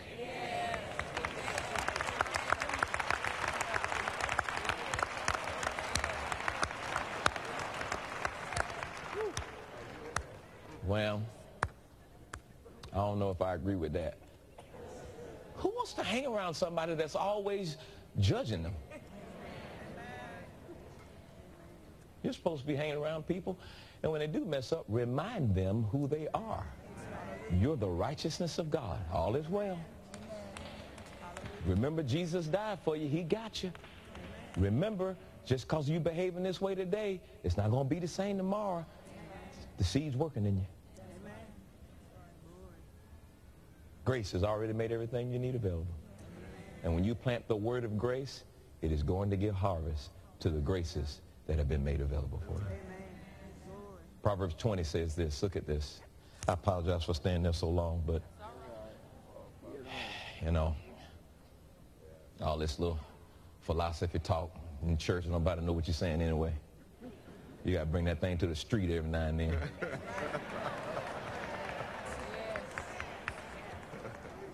Sitting up there using all them big words, don't nobody understand but you. And you don't even understand it because you're using it the wrong way. I ain't got time to be playing church no more. I ain't got time for no religion, playing church. Religion almost destroyed my life. And I'm telling you, I'm free and I'm delivered. And amen. My son. Now watch what he said here. My son, attend to my words. What? Out of everything he could have said, give your attention to, he said, give your attention to my word. Give your attention to my word. He didn't say give your attention to prayer. Prayer is important. He didn't say give your attention to singing. Singing's important. He said give your attention to my words, because that's going to impact everything else you do. Attend to my word. Incline thine ears unto my sayings. Attend to my word. Incline thy ears to my sayings. Look what he said. Give attention to your word. How? Listen to it. Wow. Because we know faith cometh by hearing, and hearing what? Listen to it. Verse 21. Let them words not depart from your eyes. Now, one gate that entered into a man's heart, ground, is his ears. The other gate that entered into his man, that allows seed to get into your heart, your ground, is your eyes. Don't let the word depart from your eyes. Turn your neighbor and say, don't let the word depart from before your eyes. Don't let the word depart from your eyes now. Now watch this. Keep them words in the midst of your ground. How many of you know a harvest can't grow if you keep taking the seed out the ground? So that's the devil's job. You're going to take the word through your eye gate, through your ear gate. It's going to get into your heart. But he says now Satan's coming with persecution, tribulation, trouble, cares of the word, anything to try to convince you that what you're believing for is not going to happen until you can say, all right, I don't believe that, and take that word out. And here's what he said. Keep. That word keep means to guard that word in the midst of your heart. Guard it against all outside intruders that will try to contradict it. You know what fear is? The very basic definition of fear is to be afraid that what God promised won't come to pass. That's enough to get you to take it out. He said, guard your heart. Why? Why? Why do I guard my heart? Why do you want me to guard the word that's in my heart? Go to the next verse. For they are life unto those that find them, and health to their flesh. You see what he said? He said, guard your heart, because those words are life to those that, watch this, find them. In other words, you got to find it. You have to on purpose and intentionally go get that word. It's not sitting there, well, praise the Lord, I believe what pastor preached. Hit me, Jesus, hit me. It's not happening like that. You got to go find it. When you're sick, you got to go find some healing scriptures. When you're in bondage, you got to go find some get out of bondage scripture. When you're broke, you got to go find some finance scriptures. When you're distressed, you got to go find the scripture. Find it. Well, Pastor, I ain't no preacher like you. Where it is, I don't know where the scripture is. Boy, stop. Siri, Alexa, Google. Boy, please, you ain't got no excuse in the generation you live in. For them that find it. life. He calls the word life to them that find it. The Bible is the only book in the Library of Congress that is alive. It has the very life essence of God in it. Every word is inspired by God. That word inspired means God breathed. God breathed his very essence into every word. Hallelujah. It's a living organism. Hallelujah. And when you take that word, hallelujah, and find it and put it through your eyes so it can get to your heart, and put it through your ears, listen to it so it can get to your heart, and then guard your heart from everything else that's trying to get to the seed. Because what the devil will do is, if I can't get you to give up the seed, then I'm going to see if I can put some more contrary seed in there and see if I can choke that word so it won't produce a harvest. I want to see if I can get you worried about something, get you full of care about something, get you stressed out about something, get you worked over with something, so I can choke that word so you won't get no harvest. So I'll use the life. I'll influence you with life, and it'll choke up that word till you won't even know what's true or not. Guard your heart, for out of it, let's look at the verse 23. Keep the heart with all diligence. Guard it with all diligence. That's that thing over again. Guard your heart with all diligence. Why? For out of your heart are the, watch this, issues of life. Another translation says, out of your heart are the forces of life. Here's this translation. I love it. He says, your life comes out of your heart. Your life, the one you live in right now, is a sum total of what came out of your heart. Your life is the harvest of what you allow to get in your heart.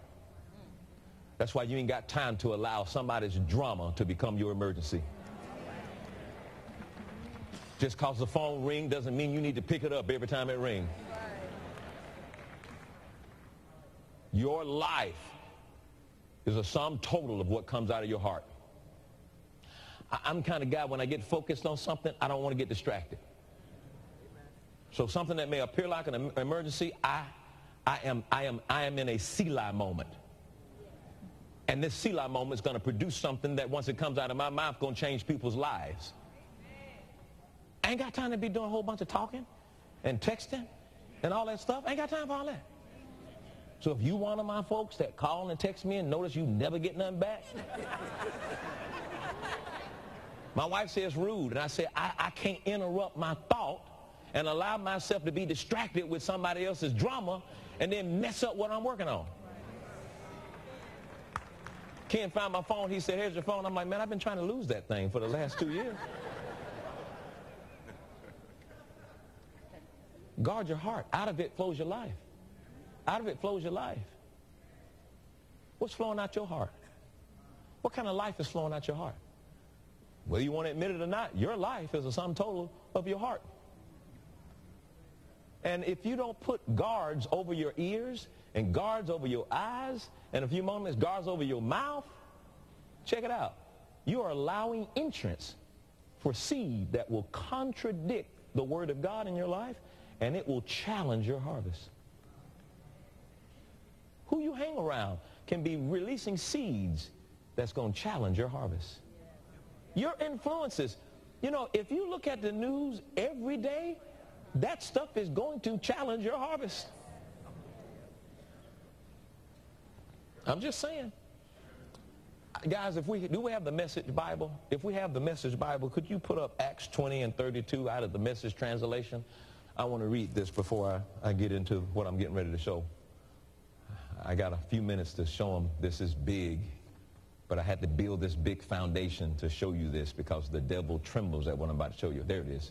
Acts 20 verse 32 says, if you can put it on screen so everybody can see it, now I'm turning you over to God, our marvelous God, whose gracious word can make you into what he wants you to be and give you everything you could possibly need in this community of holy friends. Oh, that's good, ain't it, man? Man, praise God. Now, go to Joshua chapter 1 and 8. Joshua 1 and 8. It comes out of your heart. And what comes out of your heart is a result of what comes through your eyes and your ears and your mouth. Well, I'm not perfect at that. Yeah, but you can at least strive towards that way. And I'm going to show you what to do just in case some crazy seed done got in your heart. I'm going to show you how to get rid of it. Show you how to believe for a crop failure. This book of the law, now I'm referring to the word, shall not depart out of your mouth, but thou shalt meditate therein day and night, that thou mayest observe to do according to all that is written therein. For then, when you meditate in that word. So now we're not just talking about coming to church and just hearing a sermon and going home and don't do nothing until the next time you come to church. The word meditate means to ponder. It means to roll over in your mind. It means to think about it and to look at it and to roll over in your mind and to think about it and to look at it. Somebody says, well, how do you know when you've meditated long enough? When you can close your eyes and see yourself with it, you know you've meditated long enough. When you can close your eyes and have an inner image of you possessing what you've been meditating on, you've been meditating it long enough. Somebody says, well, that don't happen. You do it with worry. All worry is a negative form of meditation. And some of you worry so much you close your eyes and see it happening. Oh, Lord Jesus, I just saw them dead. What? Don't tell me you can't do it. You're already doing it. You just need to do it on the right stuff. Meditate therein day and night, that thou mayest observe to do according to all that is written. Now, what happens when you do that? Then you shall make your way prosperous, and then you shall have good success. Notice you have the authority to cause that to happen. It starts at that first base of influence. All right, now watch this. Isaiah 55. Let me start at verse 9. Isaiah 55, 9. Oh boy, I got one more scripture. This is gonna, the devil is in trouble. All right, we're 2 scriptures away from him being in trouble. He's packing his bag. So everything you're going through got an expiration date. And a lot of your trouble is about to expire. You understand? There's no trouble that you're going through that can last always, because every trouble, every temptation that comes has an expiration date on it. And I hear the Lord saying that the greatest days that you've ever experienced are about to take place, and your expiration for what you're going through right now is about to come due. Praise the Lord. Look at the jar on the jelly. It's expired, honey. It went out in June of 2016, 17.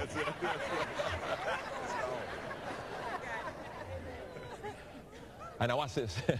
For as the heavens are higher than the earth. Is that true? So are my ways, God said, higher. Listen what he said. He says, my ways are higher than your ways. So if you got your ways from man's ways, you're operating in a way that is lower than God's. Amen. He says, my thoughts are higher than your thoughts. Next verse. For as the rain comes down and the snow from heaven, and it returneth not hither, but it waters the earth. Ooh. And it maketh it to bring forth and to bud. Somebody say that's harvest. That it may give seed to the sower and bread to the eater. Constantly focusing on the Word causes it to take root in our heart and eventually produce fruit in our lives. In the Keys to a Fruitful Life series, Creflo Dollar reveals the step-by-step way from the Word of God to receive all God has for you. That the entire kingdom of God depends on God's Word. So any Christian that thinks that now that I'm under grace, I don't need to get in the Word, you are sadly mistaken. See, the whole purpose in God teaching the Word and getting the Word is so the sower can sow the Word of God and it get in our heart and develop root, because the objective is to produce some fruit in your life. The Keys to a Fruitful Life series includes 3 dynamic messages for a love gift of $20 or more. Call the number on the screen or go online to order today.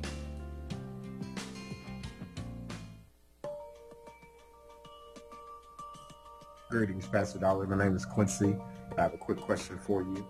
And thank you for the opportunity to ask the questions.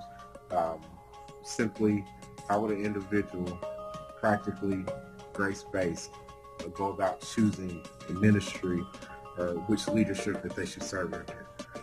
Again, thank you for that opportunity to ask the question. I look forward to hearing back from you. You know, that's a great question. A lot of people don't really understand the importance of being in the right church.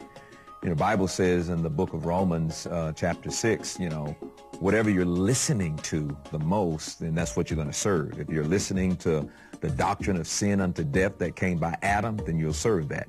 If you're listening to the doctrine of obedience to faith that came by Jesus, then you're going to serve that. And so I would first of all, number one, pray. God, lead me to the church you want me to be a part of, a church that teaches the Word of God, a church that is grace-based.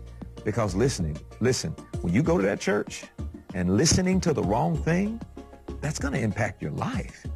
And so it's going to be important to make sure that those criteria are being met. You know, is this a Word church? Does it teach the Word? Is the church God wants me to be at? And is it a grace-based church? Because whatever you listen to the most, that's what you're going to serve. And so I think that's an awesome question. God knows how to lead you to the right place. I believe that there are grace-based churches all over this country. And, you know, do your work, do your homework, and trust the Holy Spirit to help you to get to the place where you need to be. Awesome. Keep those questions coming.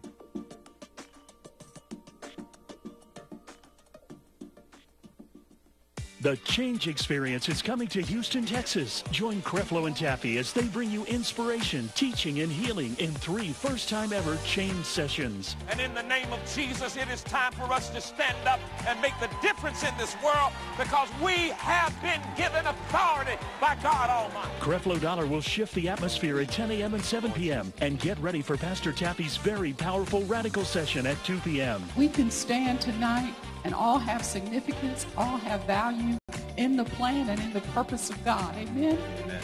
A day of revolution, healing, and prayer. The Change Experience in Houston, Texas, Friday, April 20th, 10 a.m., 2 p.m., and 7 p.m. To hear that kind of message and to know that God has already done everything for me, that's amazing.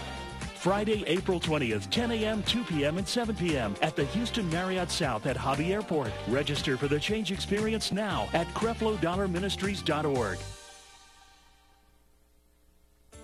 You know, sometimes I think about the cost that it takes to stay on television and to continue to minister to people around the world. And yet when I read testimonies like what I'm about to share with you, man, it's worth believing God and putting your faith out there so that this broadcast can continue to minister to people around the world. This is a testimony from Nicole from Kent, Washington. And she writes, I want to say thank you for teaching on grace because I just couldn't seem to break free from guilt and condemnation. Now, because of the grace teachings, I can run my race in confidence of Jesus' finished work. God, that just means everything. And I tell you, Taff and I, we will continue to get on our face, and I know you partners and friends of mine, you'll pray with us. You'll continue to sow financially so that this broadcast can minister to more Nicoles in the world, where people can be delivered from condemnation and guilt, and they can walk in the race with confidence that God has given them. If I haven't said it enough, let me say it right now. Thank you so much. Every seed you sow, every prayer you pray, it enables this broadcast to continue to minister to people about Jesus, the gospel, the finished works of our Lord and Savior Jesus Christ. Thank you. May God bless you. And let's get the job done. Together, we can get the job done until this gospel is preached all over this world.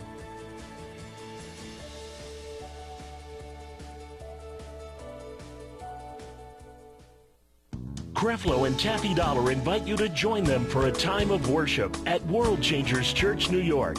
The Paradise Theater in Bronx, New York is now home to a World Changers family you can connect with several times a week. If you reside in the New York area and are seeking to strengthen your connection with God, visit World Changers Church, New York. Sunday, 10 a.m., Wednesday, 7 p.m., Saturday, 6 p.m. Thank you, partners and friends, for your unyielding commitment and grace-filled generosity. World Changers Church, New York. Understanding grace, empowering change.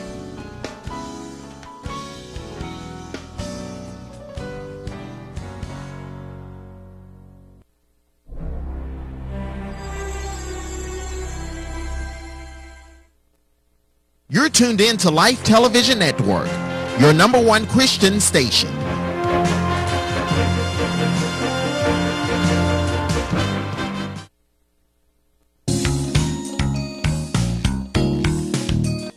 Hello, friend. I am Dr. Henry W. Roberts II, and I am the president of the International Fellowship of Independent Christian Churches and Ministries, and also businessmen.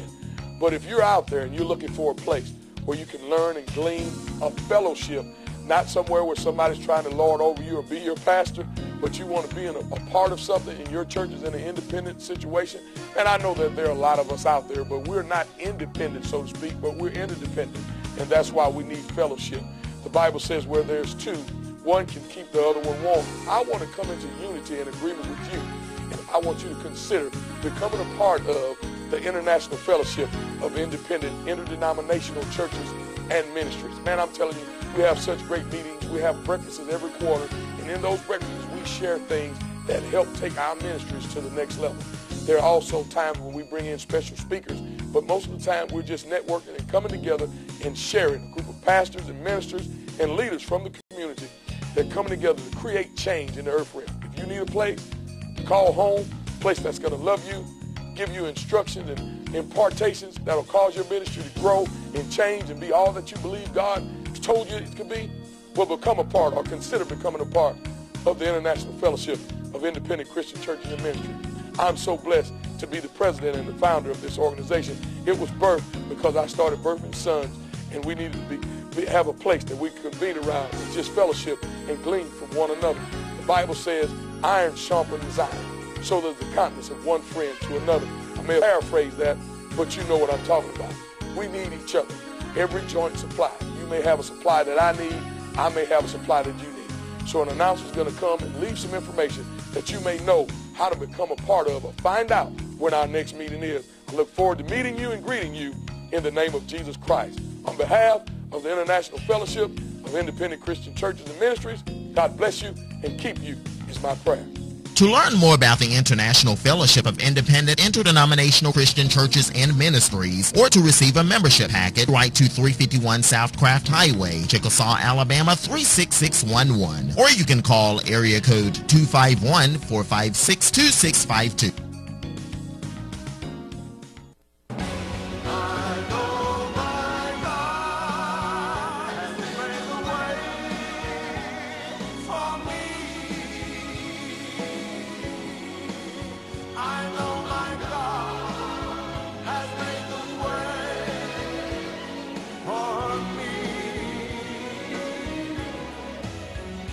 The purpose of all of God's promises is to make you whole. Gloria Copeland and Billy Brim share how you can experience God's goodness and shalom to you next, right here on the Believer's Voice of Victory. Hello, everybody. I'm Gloria Copeland, and welcome to the Believer's Voice of Victory. Billy Brim's back with us today. She's telling us about some things you're going to find exciting. Hallelujah. Glory to God. Because they belong to you. That belongs to us. As born-again children of God, it belongs to us. So we're all ears, Billy. Well, okay, we're studying about shalom. And it is, of course, translated peace. But it's much more than the absence of war in the Bible. That word means whole, complete. Whole and complete. Be complete and be sound. And so there's a couple of places we're going to read in the Bible where it's used, and you would never guess it just reading the English. So it is spoken of as the temple was completed. Temple, the 1 Kings 7:51. 1 Kings 7:51, it says, no, you can, it's down here, Gloria. Put them all down there. Yeah. So was ended all the work that King Solomon made for the house of the Lord. Now that means completed. That word right there is shalom. It's a form of shalom. It is a form that says sound, ended, complete, whole. A form, one of the words that comes from the word shalom. Okay. So it was whole. Now you think about the temple. This is the temple. And there came a place where it says, Solomon finished the work and ended, made complete, shalom. The Holy Ghost is making us complete. We are going to be complete as the whole temple of God. The Holy Ghost is building us as a house for his glory, for his presence. But actually, as God sees you in Jesus, he made everything complete for you. It's all done. He doesn't have to do anything else. No, it's been you just have to get it into your life. Bless the Lord. And in your spirit, it's so right now. But receiving. Just receiving it. Bless the Lord. Speaking about that, nothing left but just receiving it. Get that one right there, the goodness of God. I want to read from this, Gloria. Oh, this blesses me. I wrote this down in my Bible. David Barron, who was born in Russia in 1855, and he was brought up in the very best Hebrew schools. He converted to Christianity. And, but he comments, I love his books because he comments, let's say on the book of Zechariah. That book was a closed book to me until I read his commentary on it because he knows the Hebrew so well. And so in the Zechariah chapter 9, verse 17, it says, how great is his goodness. Speaking of God, how great is his goodness. And so then he comments, this is, on page 2, Gloria, this is David Barron's comments on the goodness of God. Goodness is very frequently attributed to God in the Old Testament, as for instance in Psalm 31:19.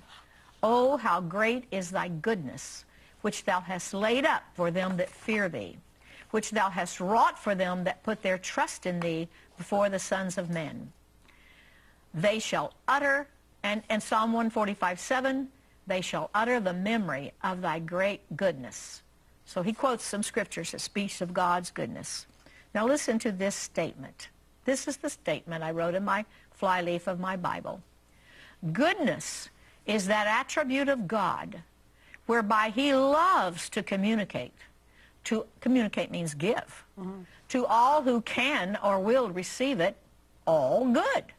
Yes, Lord. Yea, himself, who is the fullness and universality of good, creator of all good, not in one way, not in one kind of goodness only, but absolute goodness. Yes. Without beginning, without limit, nothing without measure. This good, his goodness, bestows on all and each according to what? God's goodness? No. Our ability to take it, to receive it. According to the capacity of each to receive it. Nor is there any limit to his giving, save his creature's capacity of receiving. What's that talking about there, Billy? His goodness. It's talking about your faith to receive it. Exactly. How are you going to receive it, Glo? I'm going to receive it. I'm going to take it. I'm going to believe it. How? By faith. You only take it by faith. Yeah. There is no limit to his giving. Save his creature's capacity of receiving, which also is a good gift from him. You know, the thing faith is a gift. After we begin to learn about faith and how it operates, we found out we'd been blessed already. Exactly. Everything already belonged to us. Exactly, Gloria. The desires of our heart we could have if we just receive it by faith. Faith what? Based on what? Faith based on what God has already said. We've got a faith book. It's called the Bible. It's full of faith. Absolutely. And you put your eyes and your ears on the word of faith, and faith comes into your eyes and into your ears and down into your heart where you can use it. Yeah. And how do you get it out of you? Speak it. Speak it. Act on it. You act on it. You speak it. You don't say anything except what you want to come to pass. Ken and I don't say things that we don't want in our lives because that's the way faith works. Absolutely. And that's the way the curse works. You take bad stuff into your life and it'll come in. Okay. All right, we're talking about shalom, the peace that comes from being whole. Yes, that's right. He has provided for us wholeness. Nothing missing. Nothing missing. Nothing broken. Jesus said, I come to give you shalom, not as the world gives it. That's right. And we're going to talk about exactly how that That's came good. and exactly I like when that. came. So, bless the Lord. Let's do it. Hallelujah. We're looking at the Old Testament now, and where this word, a form of the word, is used. That'll help you in your New Testament faith and believing if you see how it's used in the Old Testament place, especially when we're going to get to something in a minute about money and payment. 1 Kings 7:51 in the Amplified says, all the work that King Solomon did on the house of the Lord was completed. So that's a form of shalom. Thus all the work, 2 Chronicles 5:1, thus all the work that Solomon made for the house of the Lord was finished. But every one of these are a form of the word shalom. The root word, whole, complete. Oh. Now, it means be sound. The root word shalom means be sound, to be uninjured. So here that word is used in Job. It means prosperity, wholeness of prosperity. Job 9:4. And this is Job answering one of his accusers. And he says, he's talking about God. He is wise in heart, mighty in strength. That's God. Whoever has hardened himself against God, has he prospered? No. No. Why is that word prospered? No. That is the word in the King James. I can't find where you That are. is the word. It's on right here in the book of Job. Okay. Has he prospered? Mm-hmm. If you set yourself against God, and actually that word is from the root word shalom. Is he whole? No. You're not going to be whole. Nobody's going to be whole who sets himself against God. No. So that word for prospered. That's where you get the curse. That's where you're going to get the curse. You're not going to be having the blessings. You're going to be having the cursing. So if you come against God, you're not going to be whole. When we begin to find out the word is true and we can take it and act on it way back things begin to work for us. Absolutely. Where before we'd had just problems and debt and lack. So did you begin to be made whole? Yes. Did you begin to have the blessing of prosperity? Absolutely. It's and in we the still Word. have it. It's in the Word, Gloria. Yeah. It's in there. But Safety. you have to receive it. You have to receive That's the it. key. Yeah. Safety And is you in have that to word. receive it, you have to know it. You have to hear it. Yes. You can't receive something you don't know. Gloria, So it's up to us. let's take this idea. Okay. God may want you to be sick to teach you a great lesson. God wants you to be poverty-stricken to teach you a great lesson. That's anti the Word of God. Sure it is. That's anti the character of God. Anti the blessing. That's anti the blessing. That's anti the goodness. That's anti the wholeness. That's right. And it says here in Job, if you set yourself against God, did you prosper? Amplified translates it, have you prospered or ever been safe? No. Anyone who did that? If you may not be old enough to remember, but if you're an adult, you remember when you didn't pay any attention to God, and you remember the problems you had, and you remember the bills you had, or if it wasn't financial, you remember the sicknesses that tried to dog your heels all the time. And that's key. You got to believe the Word of God, put it in your eyes and ears, get it in your heart, and then there's still one more step. You start saying it with your mouth. I believe I've received the blessing. I believe I've received healing. I've received my healing. Somebody calls you on the phone and you answer and they want to know how you're doing. I believe I've received my healing. Are you feeling better? I believe I received my healing. You stay with that word. You do the same thing in prosperity and money. Because you know that God wants you well. Yeah. And God wants you prosperous. He wants you, W-H-O-L-E, whole. Mm-hmm. He wants you to know that He supplied it. And the only thing limiting it is your capacity to receive it. Right. But if you have in your head, what does it say in 1 John 1? they said, John said, we walked with him. We touched him. We heard him. And we've got a message for you that you can have fellowship with God and with us. That's working together as partners. And here's the message. God is light, and in him is no darkness at all. And God is love. And God is love. And what does it say concerning goodness? Every good gift and every perfect gift comes down from him, from the Father of light. Yes. In whom there's no shadow of turning. That's right. He doesn't turn from the light. He doesn't turn from the light. He's all good. He wants you whole. He wants you, W-H-O-L-E, he wants you to have shalom. Complete. He wants you to have the peace that comes from being whole. Praise God. Now we're going to get down to this, how this word is used in the Bible as payment. Because on that word wheel that we showed you, the Shalom word wheel, we showed you that the word payment and the word to pay is in that word wheel. It's in the Shalom word wheel. Now, we're going to see it here, how God set this forth. Maybe you don't like Leviticus, you don't like to have to read there.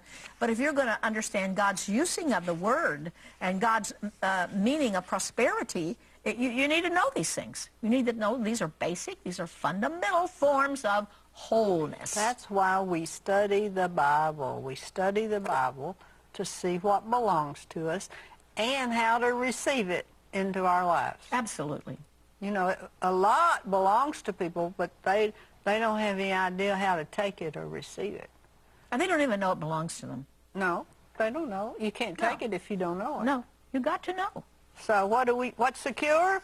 Get the Word of God, sit under teachers that know what they're talking Brother about. Hagin used to says, faith is concomitant with knowledge. It comes from knowing. It comes from knowing the Word, knowing what God. You absolutely cannot believe for something unless you think it's God's will for you. So here in the Old Testament, we're going to see that paying and payment has to do. And this is in Leviticus 5. What right page? Here. Okay. Leviticus 5:20 through 24. And I put this from the Art Scrolls edition. They say Hashem, right here. They say Hashem when they mean Jehovah, because they don't say Jehovah. Hashem spoke to Moses. They don't speak that word, do they? Saying, if a person sins and commits a treachery against Hashem by lying to his comrade regarding a pledge or a loan or a robbery, or by defrauding a comrade, or if he found a lost item and denied it, and he swore falsely about any of the things that a person can do and sin thereby, so shall it be, he'll be guilty. Let's go down to verse 24. Here's what he's supposed to do. If he lies about it, if he doesn't do right, it says in verse 24, or he stole something, about anything which he's sworn falsely, he shall repay its principal and add its fifth to it. He shall give it to its owner on the day he admits his guilt. That word repay is from the word shalem, to pay, from wholeness. Now, would that be 20% interest? I guess it would, Gloria, add a fifth to it. I don't know if it means 5 times or over, or probably add fifth to it. But you're gonna pay some interest because of what you stole or what you lied about. Yeah. But you got to repay it, because why? If you don't repay it, you have left that man not whole. Not whole, yeah, that's right. And so God's will is that men be whole. So go down to here. I'm going to skip to there. Well, no, I won't either, because this helps us right here. Leviticus 5:16, King James Version says, he shall make amends for the harm. The Amplified said he must make restitution for what he's done, and shall add a fifth to it. So I guess you're right. Oh, you add a fifth. Add a fifth to it. Okay. I didn't remember the add a fifth. But 20% is what you said. It was right. Your math is good, Miss Glow. Well, so don't brag about it. he makes you got to make the guy whole again. Plus, you're going to add more to him. You have to make him whole. That's the point. And 21:33. If a man shall open a pit, and he digs it, and he doesn't cover it, and another man's an ox or donkey falls into it, the owner shall make it good, and give money unto the owner of them. But the dead beast's carcass shall be his. So this says you're going to make it good, and that make it good is pay, and it comes from the root word to make whole. And how are you going to do it? You're going to do it with money. Always that Old Testament has the idea of you got to pay to make the man whole again. You got to make restitution with his money, with his goods. Ecclesiastes 5:4. When you vow a vow unto God, defer not to pay it. So, bless the Lord. I have some other things down here, and if you'll send in for the notes, you'll get it. But I want to go back to that Shunammite woman. I want to go back to her. And we're going to, or Shunammite woman, we're going to go to 2 Kings chapter 8. Now, you remember yesterday that we talked about this Shunammite woman, how she made a little room, a little prophet's chamber for Elisha the prophet, and he wanted to repay her, so he prophesied she's going to have a son. She had a son in a year, and then the son grew up, probably a teenager, working with his father in the fields, gets sick in the fields, comes in, lays on her lap, and dies. So she tells her husband, I want the fastest transportation I can get. So she goes to Elisha, the son of, the man of God, and he says, what's wrong? Find out what is the peace to his servant. Find out what is the peace of her husband. What is the peace of her? And every time she answers, King James says, it is well. But every time she answers, shalom. Nothing broken. She says what she wants, Gloria, not what she has. Yeah. She says what she wants, shalom. That's a good point. Now, we're going to go over to chapter 8. And now we're talking about repaying a loss. That man's donkey falls into the pit you dug and you didn't cover it up. You're going to pay that man for that donkey. And it says money. You're going to make the man whole. You're going to make restitution. That means make whole. Yeah. And you're going to pay him. You're going to do it with money. So here is this woman. Chapter 8. Then spoke Elisha unto the woman, whose son he had restored to life again, saying, Arise and go down thine household and sojourn. There is a famine. There's a famine that's going to be 7 years. And he tells the woman the famine is coming. It's coming to this land. He tells the Shunammite woman, but you go over to actually what's Gaza today, and you're going to be kept there. So the woman goes over there for 7 years, and she stays there. Now, as the end of 7 years, this is chapter 8, verse 3, it came to pass at the 7 years end that the woman returned out of the land of the Philistines, and she went forth to cry unto the king for her house and for her money and for her land. She wants back what she had before those 7 years when she had to leave. So the king was talking, just happened to be talking, with Gehazi, the servant of Elisha. And he says, tell me, I pray thee, some of the great things, all the great things Elisha's done. And just as that servant was telling the king about Elisha raising this woman's son, it came to pass as he was telling the king how Elisha had restored a dead body to life, that behold, the woman whose son he had restored to life at that moment was crying to the king for her house and for her land. That was the very moment she said, I want my things back. And Gehazi says, oh, king, this is the woman. And this is her son. Evidently he was standing there with her, whom Elisha restored to life. And when the king asked the woman, she told him. So the king appointed unto her a certain officer, saying, restore all that was hers, and all the fruits of the land since that day, everything that land produced since that day for 7 years, that she left the land until now. So we see with this woman, the Shunammite woman, it was paid to her. She had to be made whole. That was in her covenant with God. And God so arranged that when she goes back to that king and she asks for her lands back, just so happened that Elisha's servant was there saying, oh, you know, one time the king said, tell me all the great things he did. Well, one time there was a woman and her son died and God raised him to life. Uh-oh, who's that I say? That's her right there. And that's a son with her. And so she goes up to the king and she says, I want my land back. The king said, you got it, sister. And you got everything it produced since then. Because why? It says it made restitution. She was made whole. That's God's way. Yes. Now we're going to remember this story because we're going to remember it when we talk about the woman with the issue of blood in the New Testament. Amen. You'll have to keep watching. Ooh, yeah. Don't miss any of that. Praise God.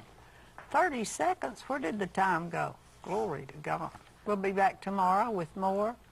And the more you know about the Bible, the freer you get, because Scripture says you'll know the truth, and the truth will make you free. So you're not wasting your time when you spend time studying the Word of God. Get in a good church that preaches the Word. Learn all you can. Watch the broadcast. Glory to God every day. And grow up. Isn't that right, Billy? Oh, absolutely. And life really gets good. The more you grow, the better it gets. We'll be right back.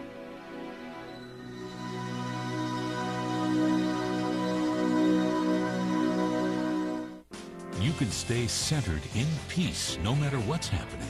God's perfect shalom is peace, wholeness, and everything good. God promises you peace. The Shalom package reveals the difference between the world's definition of peace and God's plan for your complete wholeness and restoration. Receive life-changing insights with these powerful resources and teaching notes by Dr. Billy Brim. How the Hebrew Language Grew, a book by Edward Horowitz, reveals God's principle that all things grow from roots. Discover more about Hebrew root words such as shalom and amen, word and picture connections, and the wagon wheel of meanings. Shalom, the peace that comes from being whole, a mini-book by Dr. Billy Brim, helps you understand God's plan for your complete well-being. God's shalom for you is everything: healing, prosperity, and relationships. Nothing missing and nothing broken. Discover the shalom peace that comes from being whole. Order the Shalom package for only $16.99. Go to kcm.org/TV special or call 800-600-7395. Begin your journey of peace and restoration for every area of your life. Offer good for 60 days. If you are outside the United States, shipping charges may apply. Contact your local regional office for more information. God's will is prosperity in every area of your life, and it's a good thing. It's good. Through Jesus, He has provided everything that we need to be strong and to be well. And so we have some things for you to study. You know, you have to get in the Word. If you don't get in the Word, you don't get faith. You can't just pray for faith. Faith comes by hearing, and hearing by the Word of God. That's the only way you get it. Amen, Billy? Amen. And that's how you're going to get the wholeness that Jesus supplied. Yeah, the wholeness, We're yes. particularly going to look at that later in our study. Good. But the word shalom is the peace that comes from being whole. And we're calling this the Shalom package. Good. And you're seeing how the Hebrew language works in this textbook, actually, a high school textbook. And you'll be able to glean, even if you're not a Hebrew speaker, you'll be able to glean some knowledge from this about root words especially. And then I wrote a little book on this, a little mini book on shalom. And we have added to our Shalom package just these notes that Gloria and I are sitting here every day and reading through and shuffling through. We're just going to put them in there and send them to you. Good. You can That'd have be it. great. So order your Shalom package today. Shalom has a great message in it. Wonderful. Things that belong to you and me. You can get it on kcm.org, or you can call the office and order it. And we want to pray for you today, for your shalom. Father, we pray for everybody listening today. We pray for the shalom peace of God to manifest in their lives. Their bodies healed, their finances healed, their children delivered and healed. Whatever it is that would break their peace, we believe with them today for deliverance. Amen. And we know that faith works, and it takes care of every situation. And so we give you praise. We agree with them that they are delivered, healed, whole, blessed. Yes. Bills paid in Jesus' name.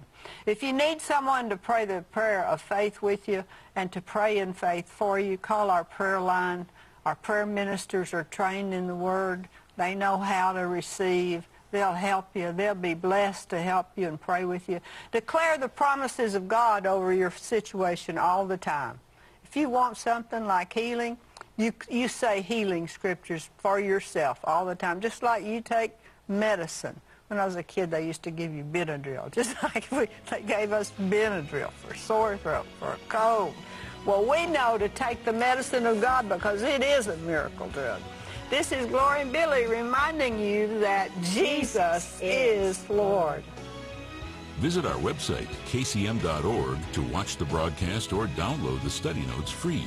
You can also request a free copy of the broadcast on DVD, CD, or digital download. Shipping charges may apply. Contact your regional office for more information. Stay connected with us on Facebook, Twitter, Instagram, or our YouTube channel. Keep your faith strong in the Word and expect to see the manifestations of the Holy Ghost and fire. Come to a Kenneth Copeland Ministries event. April 5th through 7th, the Copelands welcome you to the 2018 Branson Victory Campaign at Faith Life Church in Branson, Missouri. May 4th through 5th, register now for the Radiant Women's Conference at the Marriott Hotel and Golf Club in Fort Worth, Texas. May 18th through 19th, Kenneth Copeland invites you to the Peru Victory Campaign at Eduardo Divos Coliseum in Avenida Aviacion, Lima, Peru. For more information, go to kcm.org/events.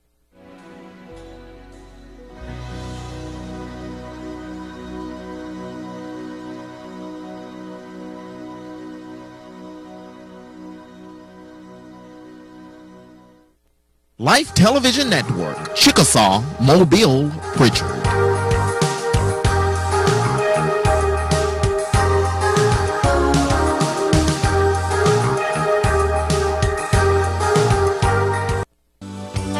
.5 WABD. We are the Gulf Coast hit music station.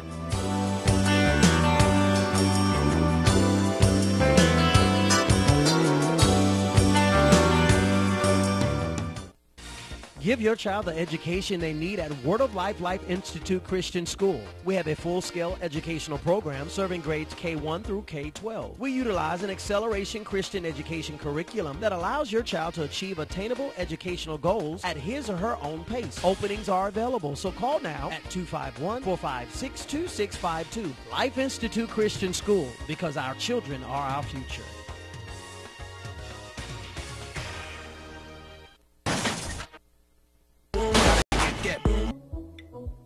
Recently involved in an accident or fall and experiencing pain? We're open 4 days a week, some days 7:30 to 7:30. Call me at 476-PAIN. One call, that's all, to me, chiropractor Dr. James Gordon of the Alabama Injury and Pain Clinic. The choice is yours.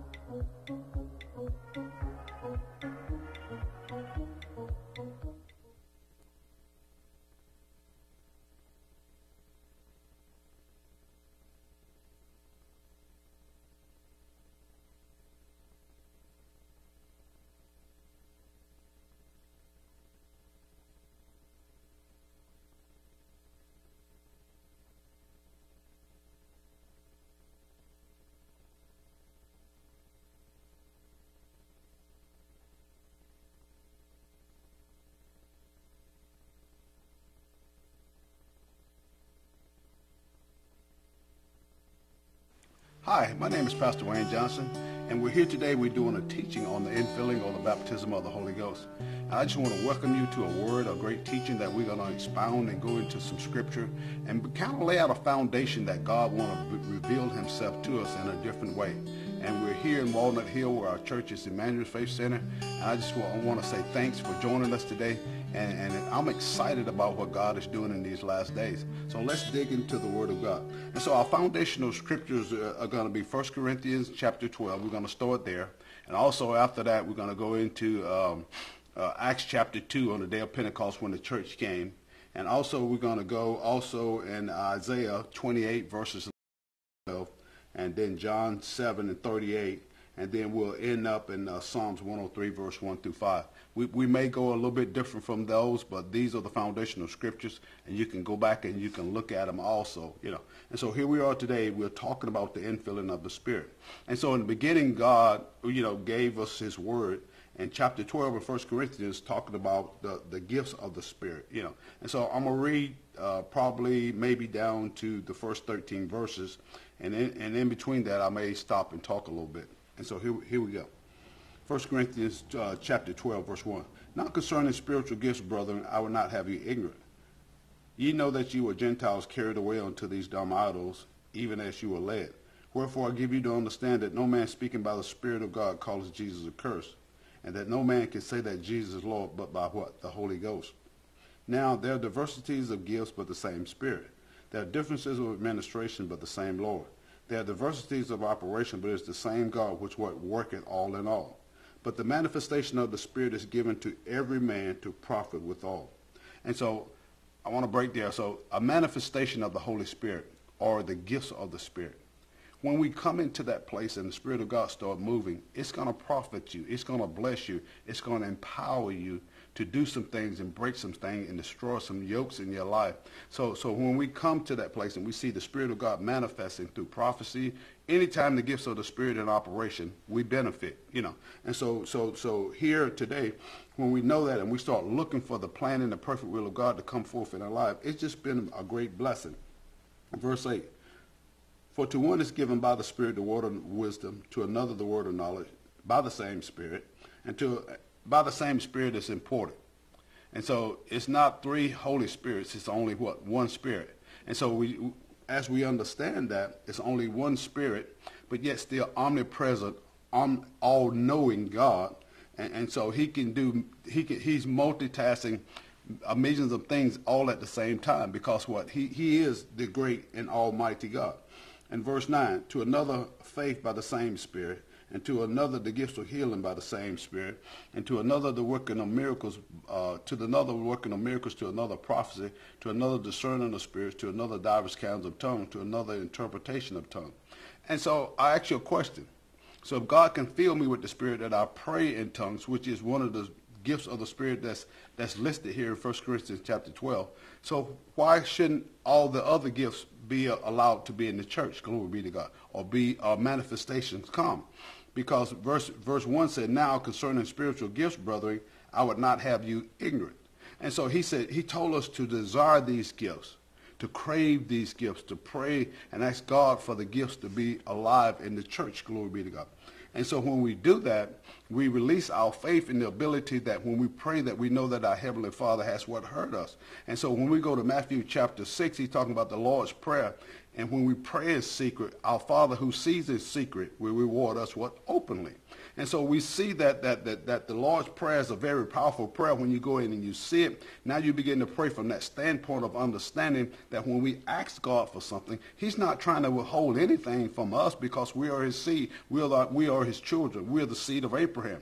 And so God wants to empower us to be a blessing to our generation. Because when people are blessed by the gifts and by the power of the Holy Spirit, what's the results of it?